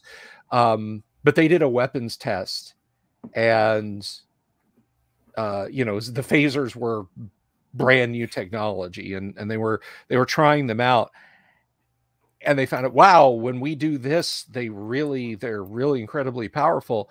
And the weapons officer said, well, essentially we overloaded the phasers. When we overload, and he said it like a few times in the discussion, and it finally clicked with me. Overloaded phasers, the only other place that occurs in Star Trek lore is in Starfleet Battles, the Texas Amarillo design tabletop game. So it's very clear that the writers had Amarillo Design Bureau, rather, they had some knowledge of ADB and just kind of slipped that in there. I've no doubt there's a bit of parallel evolution that goes on in a lot of sci-fi and fantasy, where people just think of the same things because it's a reasonable conclusion or reasonable next step from whatever was there. But there's a lot of deliberate imitation as well. So like in the first episode of Ty and That Guy, Ty Frank talks about how he deliberately, like he loved Alien. They talked a lot about Alien in the movie, and he Mhm. said, I think that's what it would be like. It would be blue collar, and I like that. They talked about Amos is going along, and he's got his toolbox, and all his tools have got his name scrawled on them in a childish scrawl, and someone says, "Oh, can I borrow your pry bar?" And of course, he's got a pry bar. He's on a spaceship, but of course, he's got a damn pry bar. Of course, he's got a good pry bar. And he hands over the pry bar, and he says, "You are going to give it back, right?" Because that's important for him. It's his tools. And Wes Chatham was saying how he worked for a bit at an air hangar where they were, repairing aircraft, and it sounds like they were smaller aircraft, Cessnas and things like that. Mm-hmm. And he said, that's how the guys were with their tools. These are my tools. These are my tools. And this is it's the blue collar, pride in your work kind of thing. This is where this tool goes, and this is where I keep it. Yep. This is where I keep it, and that's where it's damn well. If it's not there, I've got words for you. It said it's like Walt Kowalski in Gran Torino, in Clint Eastwood movie. Gran Torino. He's got all these tools in his shed accumulated after years of doing work, and each has got its place, and he looks after them. And if you can borrow it, but you damn well better bring it back in as good a condition as we lent it out to you. Yep. My old man, whose name happened to be Walt, was the same way about his tools. He did construction almost up until he passed away. And if he was on a job site, if you needed a drill, if you needed a level, if you needed a hammer, a mud knife, anything, you could absolutely ask my dad. And you absolutely, before you walked off that site, needed to put it right back in his hand. Yeah. Very much the same way. They're saying they liked Alien because it had that aesthetic, and because they did a lot of show rather than telling of, the one guy following around the other guy, and obviously junior to him and learning from him about, and they're obviously going around tightening screws and bolts and fixing leaks and all that sort of stuff. And it wasn't all this glamorous stuff that you see in Star Trek or Star Wars or whatever. It was grungy stuff, and so they deliberately imitated a lot of that aesthetic and style. I tell you what, the other drugs. I was just going to say, just real quick, for free, I would eat up an Outland TV show with a friggin' spoon. I mean, yeah, I would. It would be fantastic. Anyway, drugs. Yeah. So there's a slow drug, makes things move more slowly. Medical slow drug is also available, being used to hasten recovery from wounds or illness. Causes you unconsciousness and passage in 30 days, equivalent in time to 1 day. During this time, ordinary healing takes place. So it just knocks you out. So you can. And then there's combat drug, increases strength and endurance by 2. And then after it lasts for 30 rounds, and after that, you get 1 DM wound. So fast drug plus combat drug, I think, is probably what Julie Mal had. Slow drug. She had that in combination. So she increased her strength and endurance, and like a haste spell, basically. And then after that, falls over. Medical drugs, that's just a general term. Anergetics slow down aging, which is not an issue for player characters because they're not going to die of old age. Truth drug, you can guess. Synergy, if more than one drug is taken, the combination may have an adverse effect called synergy. It's like the potion miscibility table. I was just thinking of that. Potion miscibility, baby. Come on. Yeah. 10d6 explosion inside. Legality. Worlds may have legal restrictions regarding the possession and use of drugs. Well, I mean, we've got a combat drug now. It's we've got a number of combat drugs. Yep. Testosterone and Anavar and human growth hormone and so on. Mm-hmm. And most Western countries restrict the use of those, even though they're not instant and giving you rage or whatever. The closest the instant that gives you rage is methamphetamines. That's pretty heavily regulated in most of the Western world. But you go out somewhere like Peru or whatever, you can go to a pharmacy and get human growth hormone. I don't think you can get methamphetamine, but I never asked when I was on my honeymoon there. I didn't ask for the testosterone either. But the Air Force issues long range bomber crews go pills. Yeah. You know, it's like, yeah, half the crew can sleep on their way from Kansas City to Afghanistan, but when it's time to, when it's time to do the thing, take one of these, Yeah. perk you right up. Now, experience. Some people complain there's no way for characters to improve. If they come from a thing of D&D where you're leveling up. But the thing is, your characters start fairly competent. They're in a retirement career. Right. So most of them won't have done just a single term and just have one or two skills. You can, as I said, be 18 years old, have no skills at all, and go for it. But most will have done a term or two of something. And most will have done 3 or 4 terms. Some of the merchants will have done 6 or 7. But yeah, so yeah, as characters travel through the universe, they already know their basic physical and mental parameters. Their basic education and physical development have already occurred, and further improvement can happen only by dedicated endeavor. The experience which is gained as the individual character travels and adventures is, in a very real sense, an increased ability to play the role which he has assumed. So you get better at being an engineer, better at being a fighter or whatever, a warrior. You get better at doing that because you're more experienced with the game rules. You know more about the game universe. So you get better at doing that, and it's not as tangible as having a +1 on your 2d6 roll, but it is actually an advantage, which I think a lot of people don't realize. It's really clear to me when I play. I've mentioned before playing the online computer game Insurgency Sandstorm with multiplayer, and you get players with more or less experience. And just like one guy who's a military veteran, he joked, military experience is actually a hindrance to this game, not a help. Because you expect things to work a certain way, like in reality, and of course they don't. They work in a certain way, like they do in the game.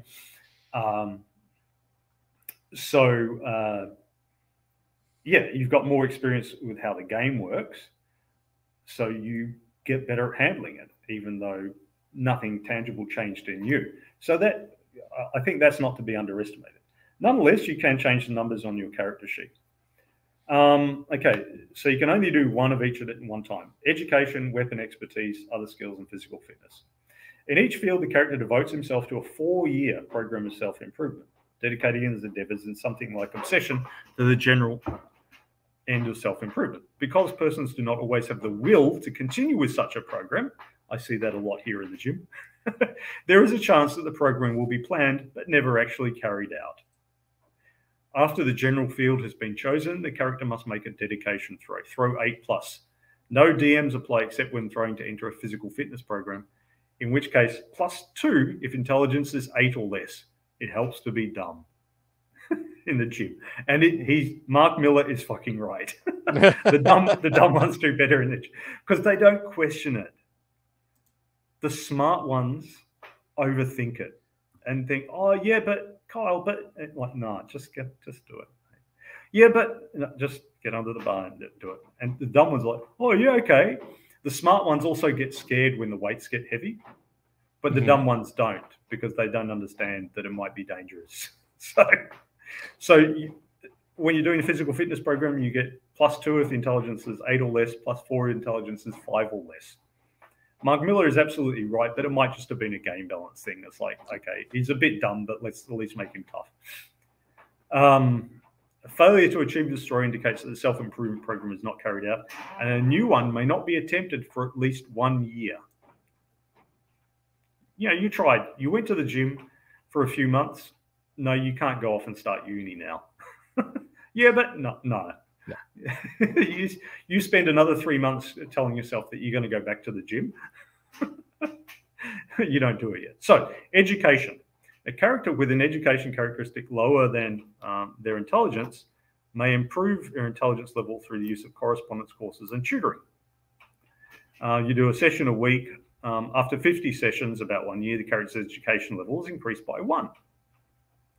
So in this 4-year period, you can increase it to a maximum of 6 levels. So if you've got like education 4 and intelligence 10, you can bring it up to equal over time, as long as you keep making those dedication throws of 8+. You improve your general education.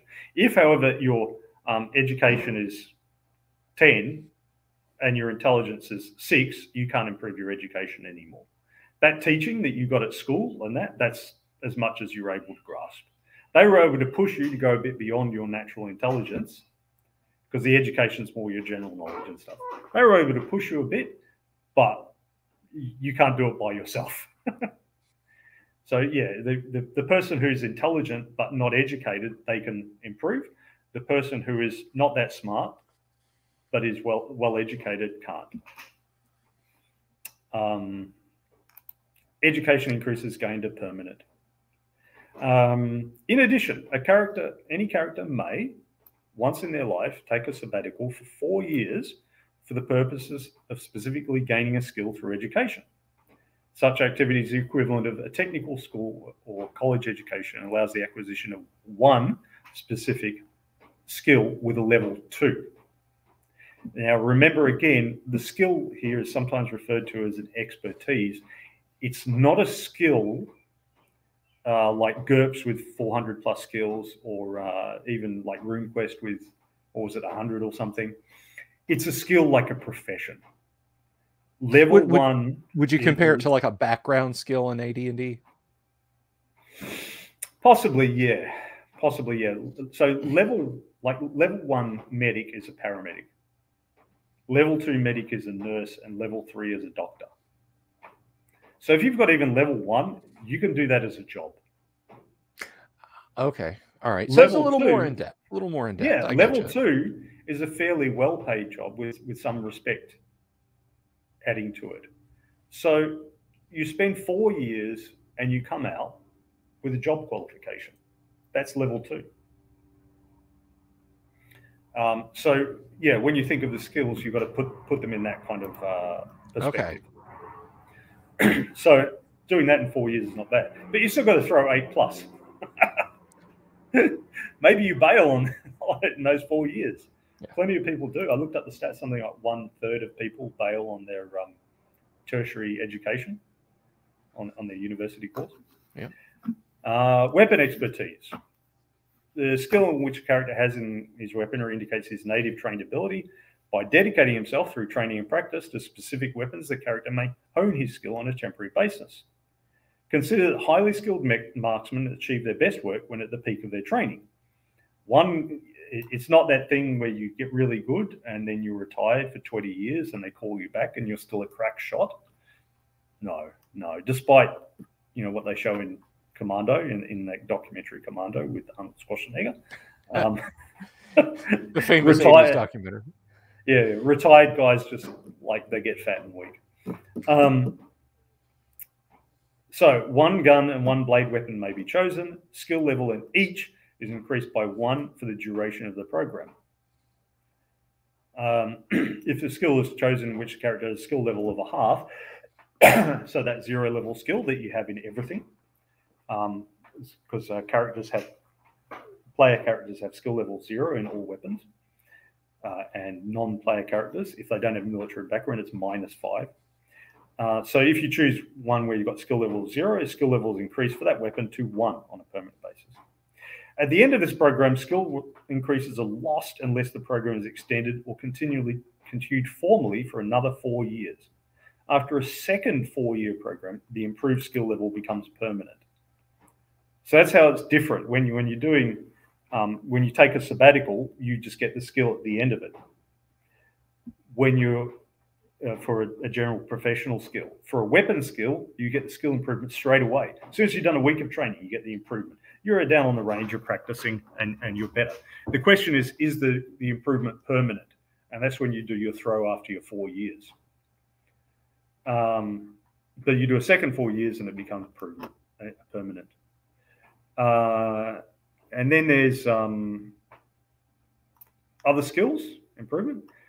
Fashion similar to that of weapon expertise. A character may temporarily improve the skill in another field by dedicating themselves to it for a program of 4 years duration. Only 2 skills may be chosen, and they must have a skill level of at least 1 in each skill. So that's improving current skills. Okay. It's funny that this is in the Starship section, but there just wasn't enough room in the characters and combat section. Oh, you can only get so much printed at the print shop, man. Well, it was 44 pages. So, right.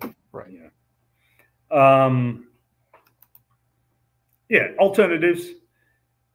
That's only the ordinary method. Highly scientific or esoteric methods of improving personal skills and characteristics are logically available, provided the individual search hard enough for them. Such methods could include RNA intelligence or education implants.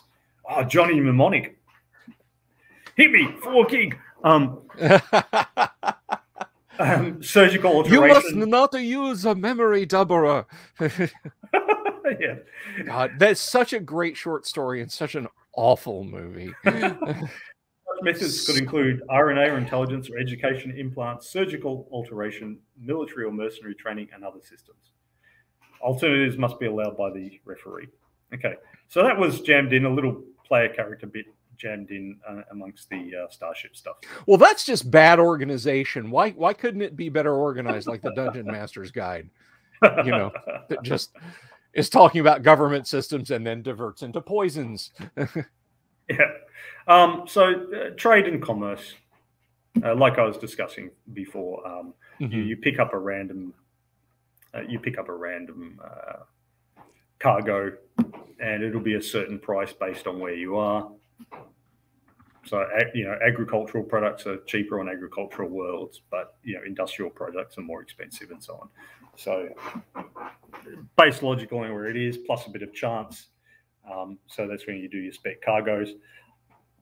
In practice, I find you make a little side income from that, but that's not going to pay your mortgage on your ship. To pay your mortgage on your ship, you've got to do some dodgy stuff,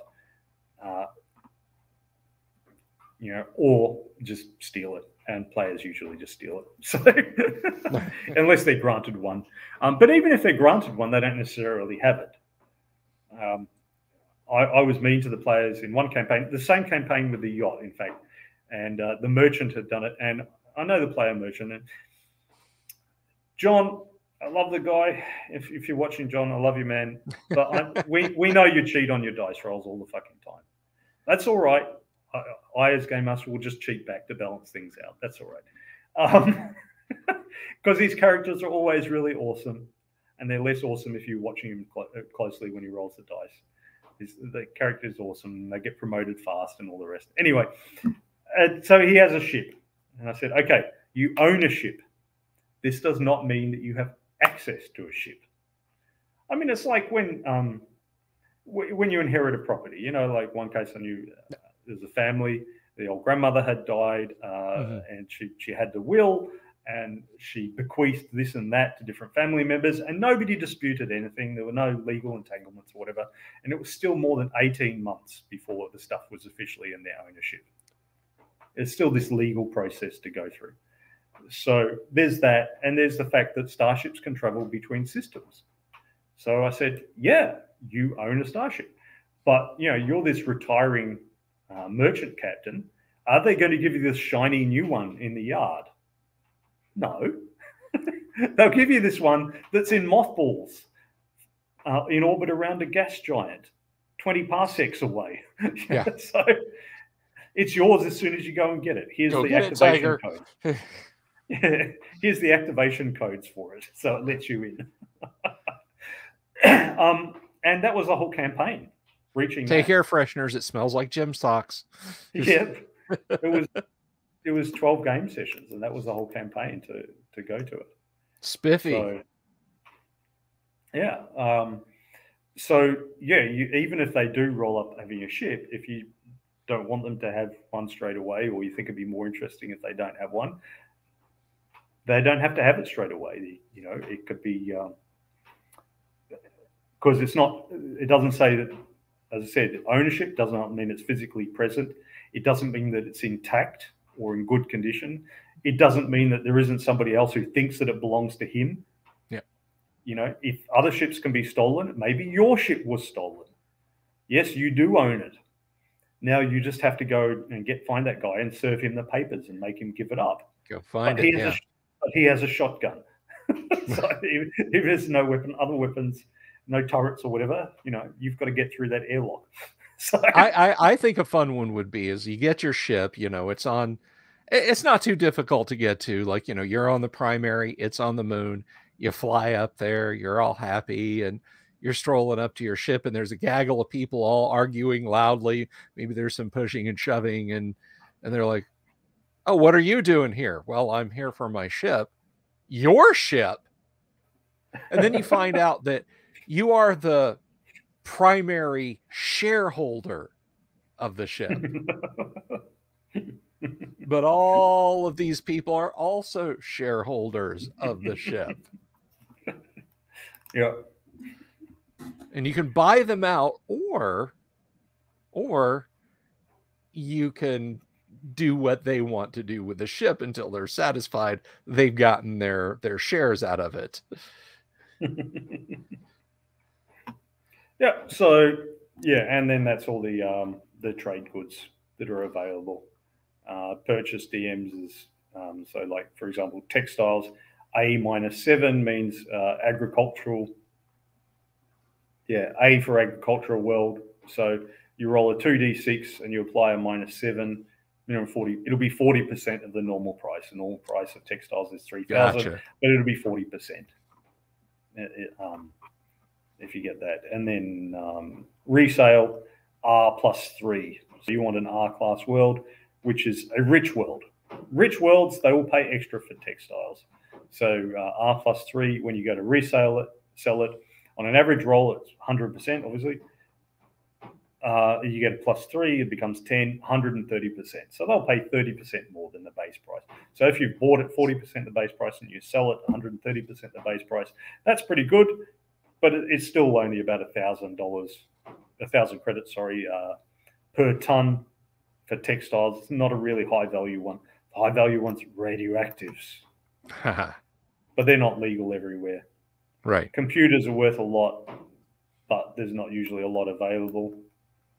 And then there's other things too, and of course you can toss in your illicit things like narcotics and that, and some things that we think of as relatively harmless may be illicit on the other one, on the other world. They may control it for reasons of, not even reasons of safety, like firearms and drugs are usually controlled, but they might control it just because they've got tariffs on that.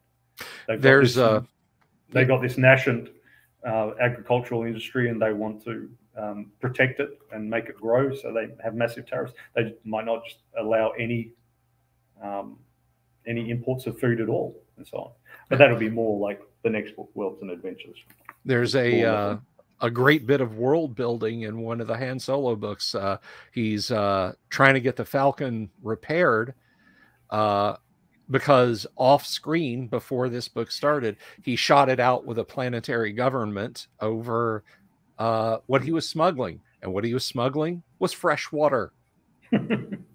It was a fascist totalitarian government who limited the amount of water, fresh water, that people could have. And the filler seal on the ship was leaking when he was entering the atmosphere, and a police ship was like, "Hey, that's clean water, heave too." So yeah, contraband can be anything the game master says is contraband. Yeah. So there's lots of possibilities, but as I said, that becomes a bit clearer once we get into the next book, Worlds and Adventures. Worlds and Adventures, and that which we can do next week. Yeah, that I was going to say, that one merits like a whole episode on its own. So, in the overall, I mean, Traveler is very much now like Earth Kale is contraband. Yeah, it's toxic, but no, actually, I kid. A great recipe for kale is put a little bit of coconut oil in it in the pan, and that way it slides right out of the pan into the garbage. But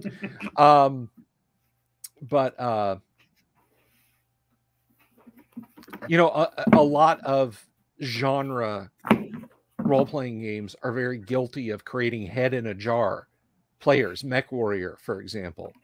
Well, the most important thing to me is my battle mech, you know, my father's father had it, and I have it, and I'll pass it on to my son. And it's battle mech, battle mech, battle mech, battle mech. That's it. That's all we're doing. This is to facilitate us having a fight in battle mechs. And so basically, you're just like, look, why don't we just get together and play BattleTech every Saturday? Yeah. You know, and Traveler completely avoids that problem. Traveler on its face might seem like a spaceship combat game, but as you say, it is pretty much the campaign end is the spaceship combat. Well, it's potentially ending. Potentially you the get, campaign. yeah, potentially, and it's a bit risky. Yeah. So what we'll see in the book 3, Worlds and Adventures, is you can tune it up to be what you want. It's something that it's not really clear so far in Characters in Combat and Starships. Starships doesn't mention artificial gravity. The power plant, it doesn't say what the power plant is.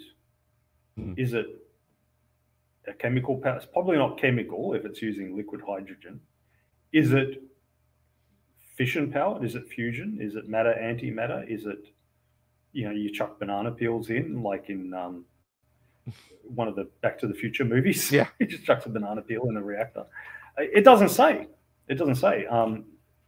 So it's entirely up to the game master. Now, in the book 3, you've got the technological levels chart. And so there you can see things like like obviously laser rifles and things like that are higher tech level.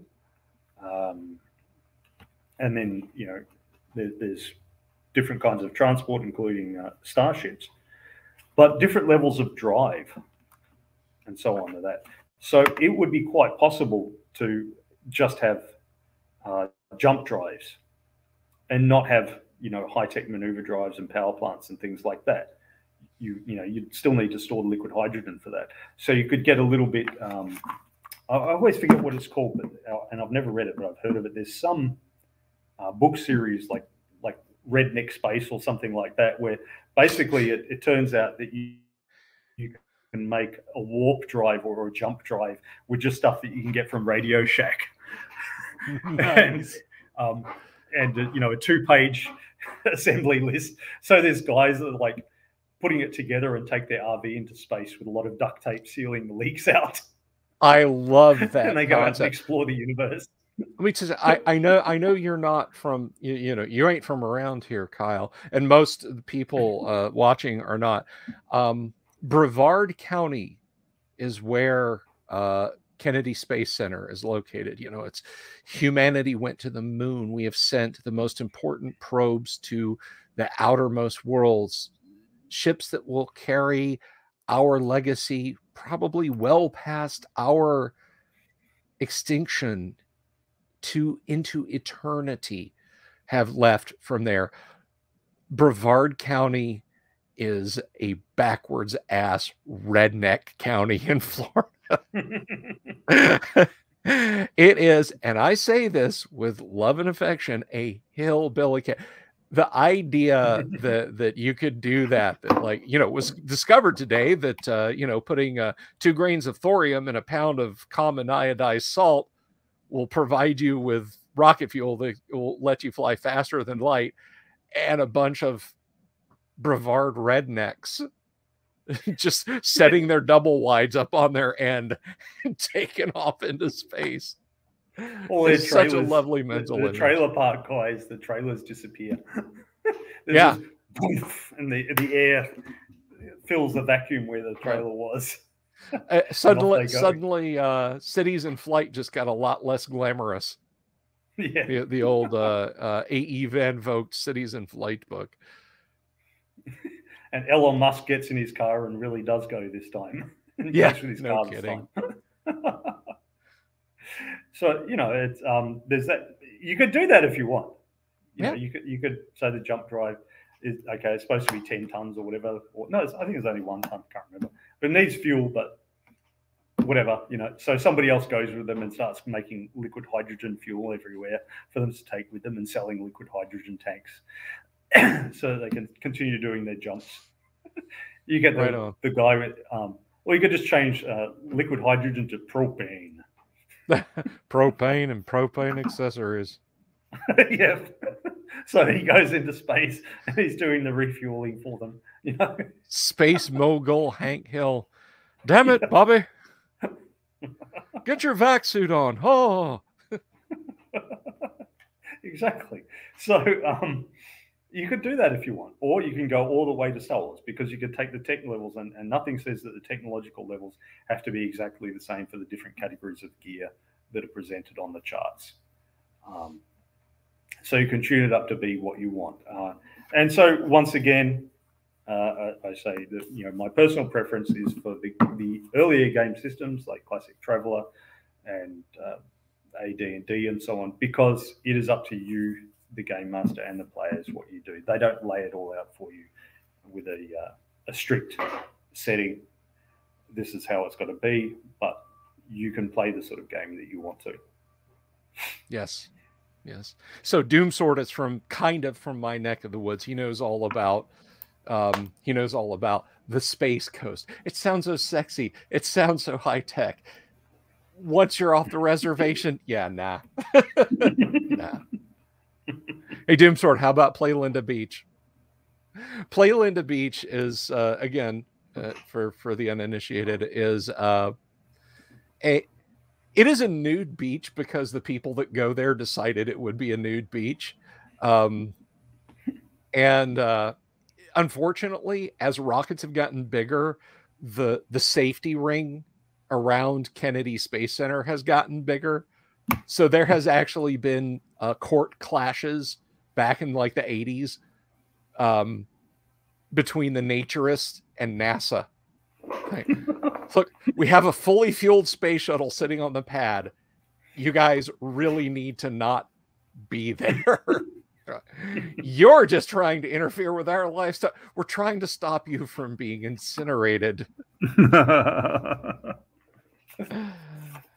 Oh my gosh. But anyway, so nude beaches, shuttle explosions, rednecks in Brevard County. These are the things that make Traveler great. No, wait, no, that's not right at all. No, that's that is Cooley says nude beach practitioners shaking their fist at the skyrockets in flight. Oh. We can finish with that, because there was a discussion on the Traveller forum where someone was talking about sonic boom. They shared a film of one of the SpaceX rockets coming back down, landing, and it had landed, and they were miles away, and some guy says, "Wait for it," and there's this boom of the sonic boom, and I pointed out that any realistic space drive, but realistic in the sense it follows science, not realistic in the sense we know how to make it or something. Right. Like, for example, the Expanse one guy went through and said, going on their description and calculating the physics, it turns out to have a power output of 98 terawatts. By comparison, the power output of the entire human race at the moment is 18 terawatts. But the 98 terawatts is equivalent to basically a 23 kiloton nuclear weapon going off every second. Yeah. So you don't do that taking off, right? So you take off by some other means, and then when you're 50 miles up or something, then you go and you hope that the EMP isn't bad. Then you kick in that drive. So I said, forget about the sonic boom. Don't look at it when it's taking off. No kidding. Air traffic control guys would be wearing welder's goggles. Were you and I talking about Project Orion? Yeah. So for the those who don't know, in the 60s, a project was proposed called Project Orion, whereby pretty much a massive spaceship could be accelerated to like 0.9 C, just like an obscene speed. And the way that they projected they would do it is you'd have this massive spaceship. The back third of it would be full of nuclear bombs. The very ass end of the ship would be this like many, many, many dozens of meters or maybe hundreds of meters of diameter pusher plate. So the ship every 2 seconds would fart out a nuclear bomb that would go a programmed distance away from the ship out the middle of the shield and then blow up, and the pulse of heat and light and radiation would push the ship. And because it's jettisoning these things like machine gun bullets, it's going faster and faster. You know, it's accelerating faster and faster and faster and faster. How do you get it off the ground? Because I really don't think anybody's going. Yeah, listen. Chain of nuclear explosions right up into the sky. There was a sci-fi, I think it was Larry Niven, called Footfall, and an alien race that looks a bit like elephants comes to invade us, and so we make that spaceship as a battleship to go and fight them. Mm-hmm. And it describes flying around in it, and it's like boom, boom, boom, boom, boom, boom, boom, boom, boom. It's really shaking as like they get massive acceleration. Yeah, and they end up defeating the aliens. You know, nice. And it's called Footfall because the sign of submission is that they lay down and let you put your foot on their head. Right. And it ends up with a human putting his foot on the alien's head. Love him or hate him. I think it was Larry Niven. Yeah. Niven. It is Niven. Love him or hate him. If you want to inject your sci-fi with realism, check out Larry Niven's stuff. Even his fantastic stuff that does, like, okay, that doesn't make any sense, but it doesn't make sense in a way that makes sense, if that makes sense. Like Ringworld. Okay, Ringworld, great example. The ring in Ringworld, the amount of mass in the ring is about the equivalent to the amount of mass in our own solar system. But structurally, you know, you could not make a contiguous ring world. It would fall apart. It would not be structurally sound enough. You could do it with little stations orbiting a sun, but comparatively little, because the livable surface area in Ringworld is the equivalent of like 600 billion Earths. It's an insane amount of space. So Niven said, aha, well, this was built by aliens. Somebody's going to call me out on this, but I think it was the Pack Protectors. But they compressed the material to where it's only just like a few centimeters thick using technology. And once you get past that, everything makes sense. It's like once you get over that hump, it's like, okay, I'm just going to accept that they invented Skrith. That's the metal material that they made the ring out of, Skrith. Once I accept that Skrith can be made, all the rest of the stuff makes perfect sense. And yes, that's entirely doable. But anyway, so time to finish up. Time to wrap up. Closing thoughts on ships and so on.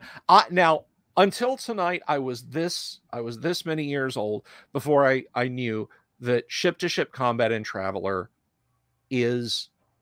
can be the end game. We didn't get our hands really dirty with the actualities of combat. I want to come back and do that someday. With the understanding again that it's the end of the game as we know it for the unlucky recipients of a particle beam weapon. The ownership of ships is an interesting aspect that I like, and the birthing, not, you know, having babies, but the how you travel, when you travel in Traveler. Very fascinating aspects of the game. Also drugs. It was just slipped in there. Just slide in it. Mark Miller's like, drugs. Well, after he wrote the first book, the players were probably asking them about it and pulling all the stuff out for fiction. He's like, okay. Like, what about space drugs, man? There wasn't enough in the first book anyway, enough space, so we'll just slot it in there randomly. Right on. Right on. So, good stuff. And our next book, we're going to do planet building. Now, I know we got to wrap up. we have another stream coming up. Well, I have another stream. You're going to go do normal human things. I have another stream coming up in 90 minutes with another guest. But just a little teaser: is planet building going to be as fun as hex building in AD&D? It's exactly the same. Woohoo! And I mean that unironically. I am pumped about that. I enjoy that. Except it's random worlds instead of random monsters. Cool. And instead of monsters, you have patrons and law enforcement and stuff. So next week we're going to get into we're going to make some planets. You guys have had it too easy watching us make hexes. We're going to make planets. Well, that is all very awesome stuff. We absolutely appreciate everyone. Great comments tonight. Lots of good chatter in the chat. Normal human things and not lizard people things. See, Lord Corion brings it all the way back to the beginning because we started the stream talking about the lizard people. Yes, and Lord Corion, you never forget, there was Diana from V, who was a lizard person. And then Princess Diana, who supposedly was killed because she found out about the lizard people in the royal family. But was V really predicting that Diana herself was a lizard person by naming that character Diana? Perhaps she was going to go fifth column on the rest of the lizard people and warn us and be a good lizard person. And that's why they offer we're through the looking glass people. Good lizard person like Freddy Krueger was in the series. I can't remember the actor's name. It's all coming again. It's all making sense now. Yeah, the one who played the barman, that actor who played the barman and went on to be Freddy Krueger. Robert Englund is that actor's name. That's right. So anyway, thanks to the following lizard people for supporting us on Patreon, lizard Patreon, that is. Digital Discord, Joshua Garlock, Lord Corion, Ricky Maru, Mobius, Kevin Reynolds, Joseph Lucas, Doomsword Deathmaster, Mark Simpson, Damien X247, James F. Keck, William Smith, and the Dungeon Minister, and of course, Manny Wall. We really, really thank you guys supporting the show. Numbers are creeping up. The Patreon numbers are creeping up. A little bit. But as I always say, you guys subscribing and clicking the bell icon for notifications and telling your friends to subscribe and click the bell icon and liking the videos and engaging us in the chats, that's awesome too. We love you just the same. If you want to support us on Patreon, that's great. If you want to just watch the channel and chill out, that's awesome too. Rich or famous, we'll take one. Rich or famous, we'll take one. If we get both, that's even better. That's even better. So you guys have an absolutely fantastic evening. Please do come back for the 10 o'clock show. I will be here with my buddy Michael Sokolov talking about his podcast, gaming as a dad, and all sorts of fun things. So I'll be back in 90 minutes. Kyle will be back next week. And if you got stuff to do, you got to eat dinner, you got to go walk the dog, got to go to spinning class. I don't know what spinning class is, but if you got to do it, it's catch the show where later. they make thread out of the wool. Oh, right. Thank you. And we'll be back I'll be back tomorrow. Kyle, you can come back if you want to, but I'll be back tomorrow.